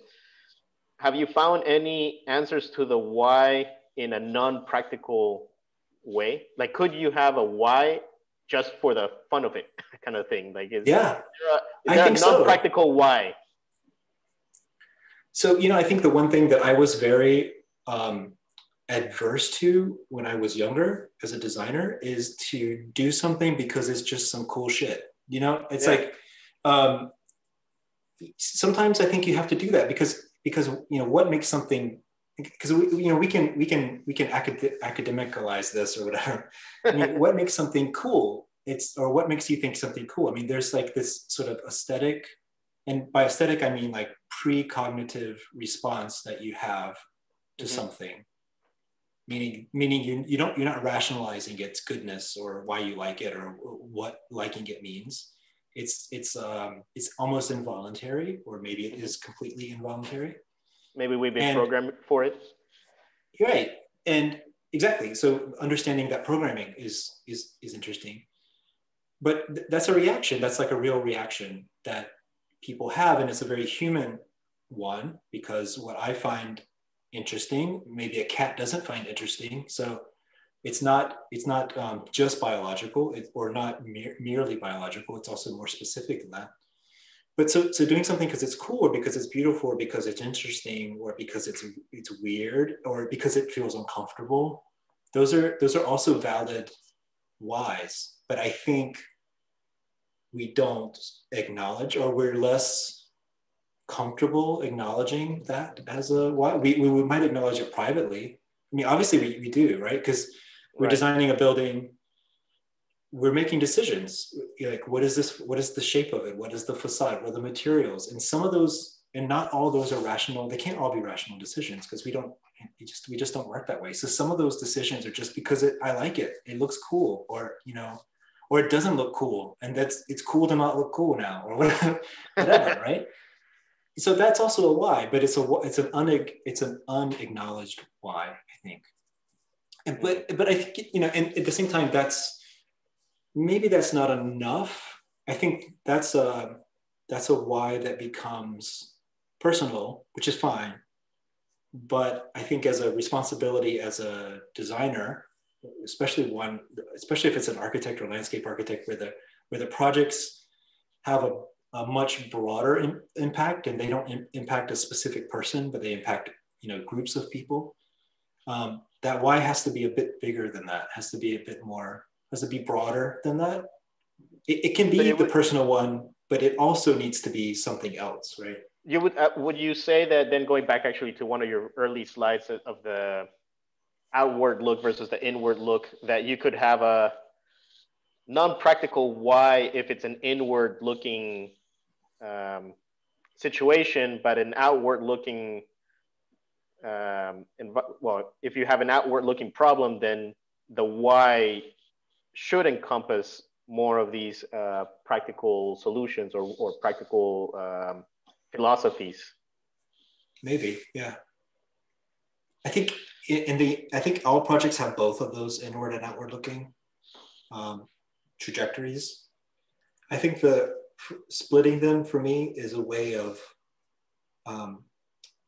creating a hierarchy. So if I'm working on a project with JC, and the project, and I come to a point where I have to make a decision about something, and I'm not sure and it's not obvious what the answer is, then I think that's where this trajectory comes into play, right?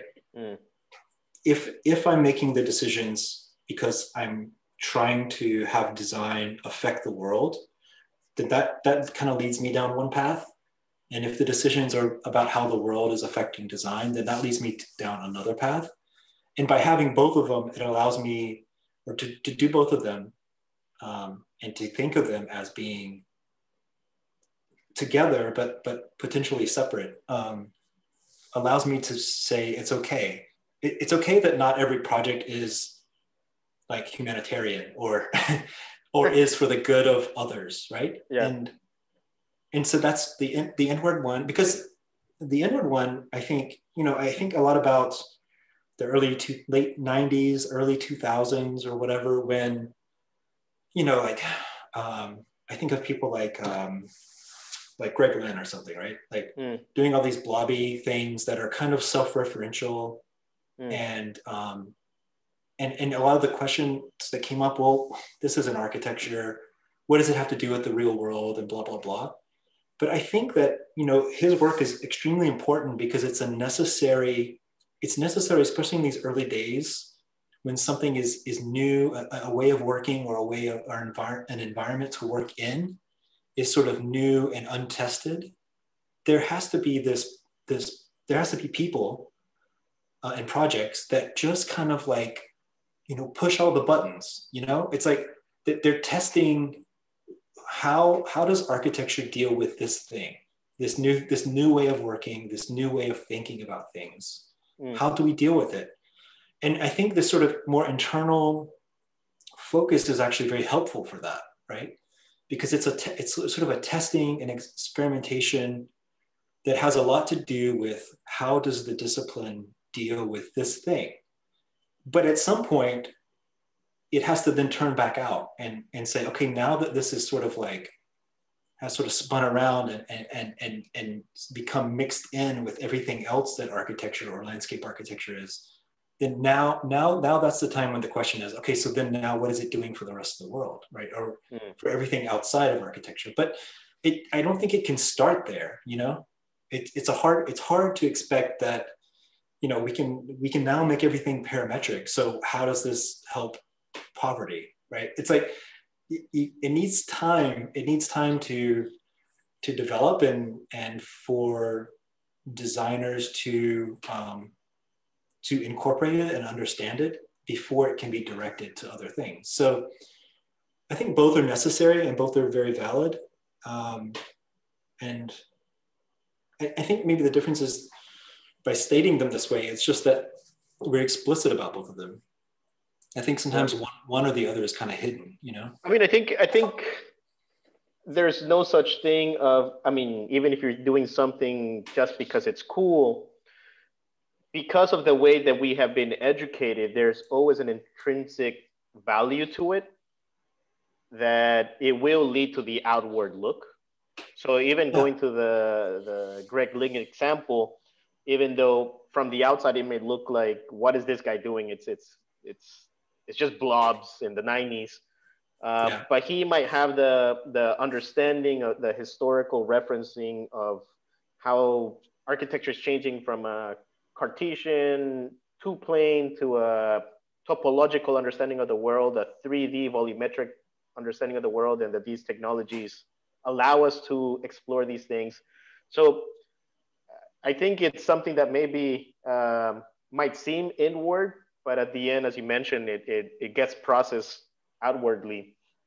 Doing things just because they're cool, I think we already have the intrinsic reference, or that we already have the background information to, even though you're exploring something to be cool, it will lead to some application or some academic response or some pedagogical reasoning or something. I agree with that. It's in the blob or in anything, it's like the thing that's produced isn't trying to, or doesn't, or maybe isn't even trying to exhaust the question. Do you know what I mean? It's like, it's not a full answer to that question. It's just, it's a way of getting to, the answer is like, takes 20 years or whatever. It's like that one project is not the answer. Right. It's just trying to get at an answer among many. Right. But yeah, and I think that's what happens is that sometimes you see the blob or whatever it is we're talking about, and we're trying to think, well, how does that answer this bigger question? And I think it's not, but it's not meant to answer all of that big question, right? Right. That's Is there impossible. a question that you yourself are trying to poke into, let's say, the architectural community? Is there a why that you have been itching to ask? I think the thing that I come back to that's a concern for myself, but for architecture or design in general is relevance, right? Like, how are we being relevant? And I think sometimes when we get too far down the road of the inward thing, which I think is valuable, but I think the relevance gets lost, or at least everyone else that's not in architecture doesn't see the relevance, right?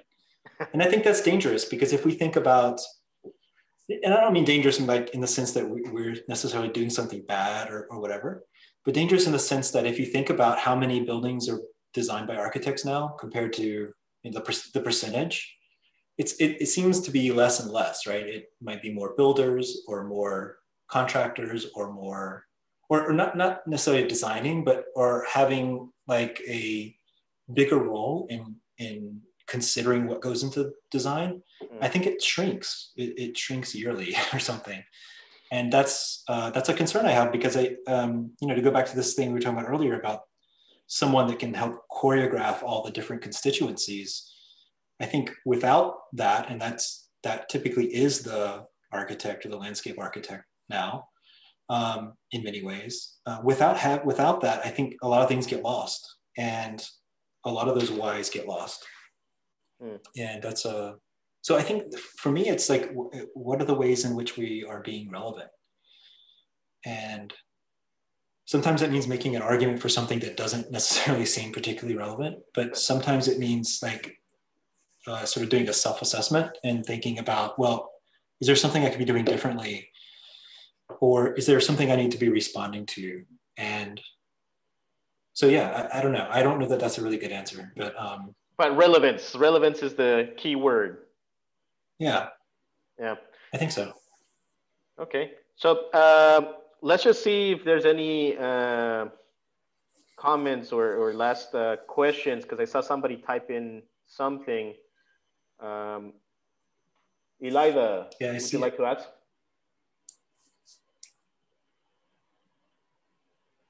Elida?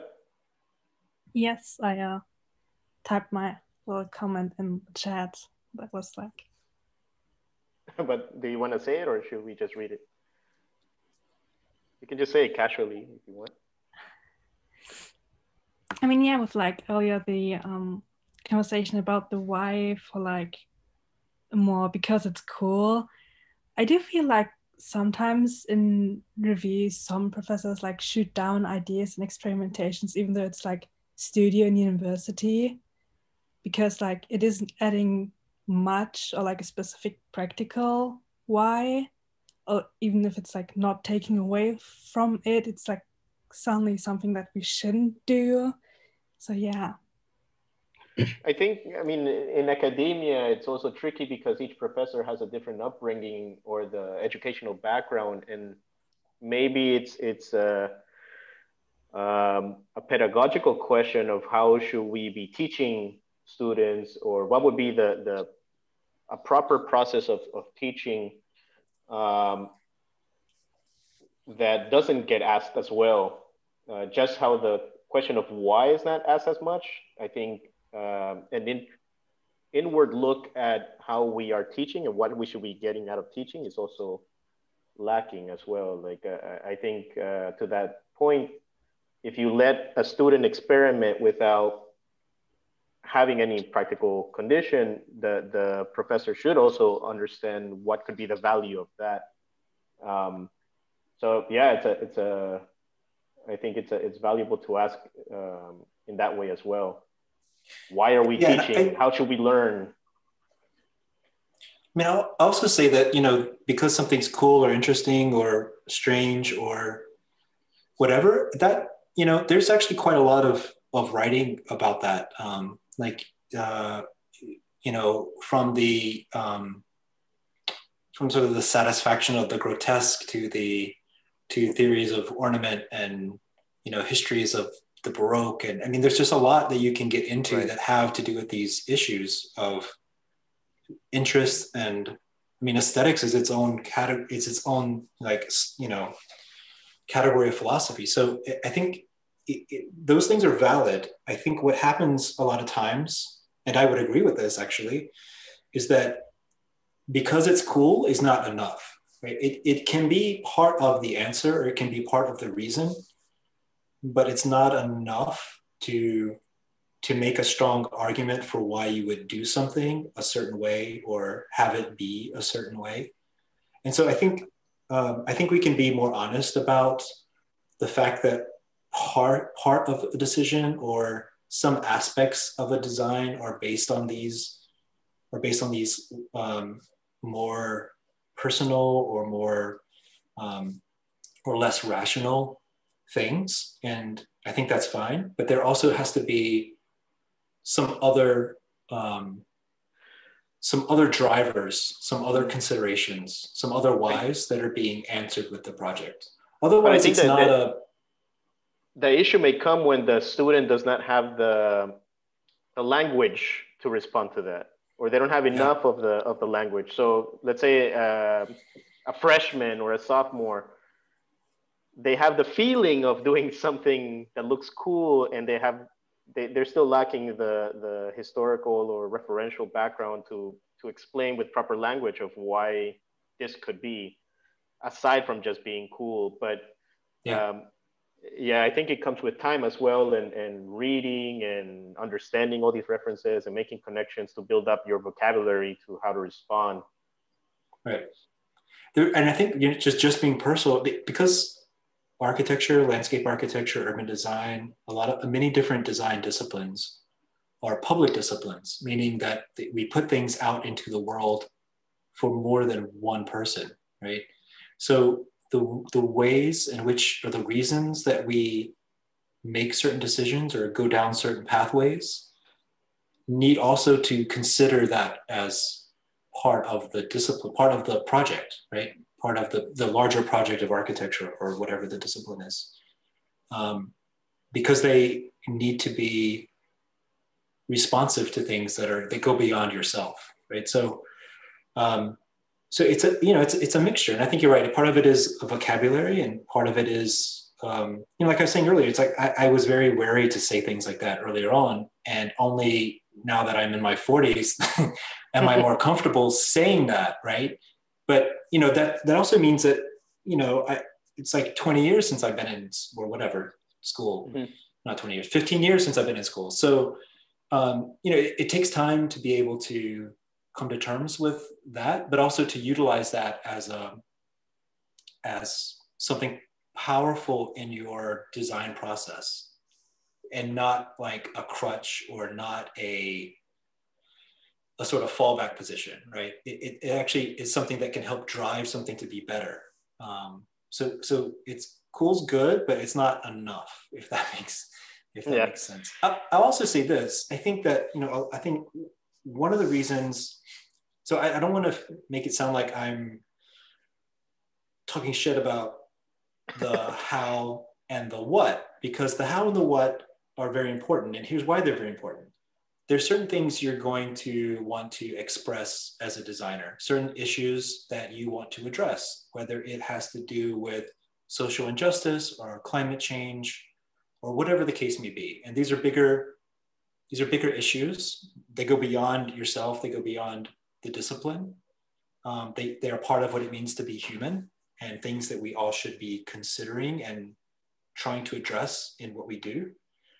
But I find that you'll quickly run out of an ability to express solutions or ideas about that if you don't know how to express them, or in what way you're going to express them, right? So for instance, you may have this great idea, but if you can't make a drawing or a rendering or a diagram or a collage or whatever it is that can then communicate that to others, if you don't have those sort of hows and whats, to do that, then those things that you're concerned about start to not have an effect outside of yourself, right? They don't have a means to traverse the distance between my brain and your brain, right? Between my brain and that of the rest of the world, right? So I think those things are incredibly important. They're the means by which the why is answered. I think, and so that's a lot, and so a lot of times that's why, early on in your education, there's a big focus on how you do things and what you make. And I think slowly, graduate school, once you get out into practice and other things like that, the why can start to take over, because you have a foundation in which you can start to express those concerns you have, or those issues that you want to address. You have a way of doing it. You have a method of doing it. And obviously the method evolves and hopefully grows over time. But yeah, so I don't know. All right. Well, we're gonna conclude. If there's any last question or comment, anybody that has a last question? If not, thank you so much for your time.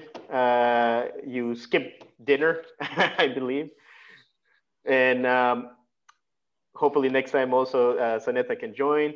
But it was great to have you, and thank you so much for spending time with us and talking about all these issues that are, I think, key for understanding the contemporary practice and the way that we should be looking at our architecture, even from the academic point of view and in school, as well as outside of school. So I appreciate your time. Thank you so much, and see you in good morning. Soon. Yeah. Good afternoon. Yeah, thank you for having me. I'm sorry if I rambled a lot, but no, it was great. I think it was great to keep it as a conversation and then just have these ideas back and forth, rather than I think it was better to keep the flow going that way. So thank you so much. All right. Yeah. Take care, guys. See you.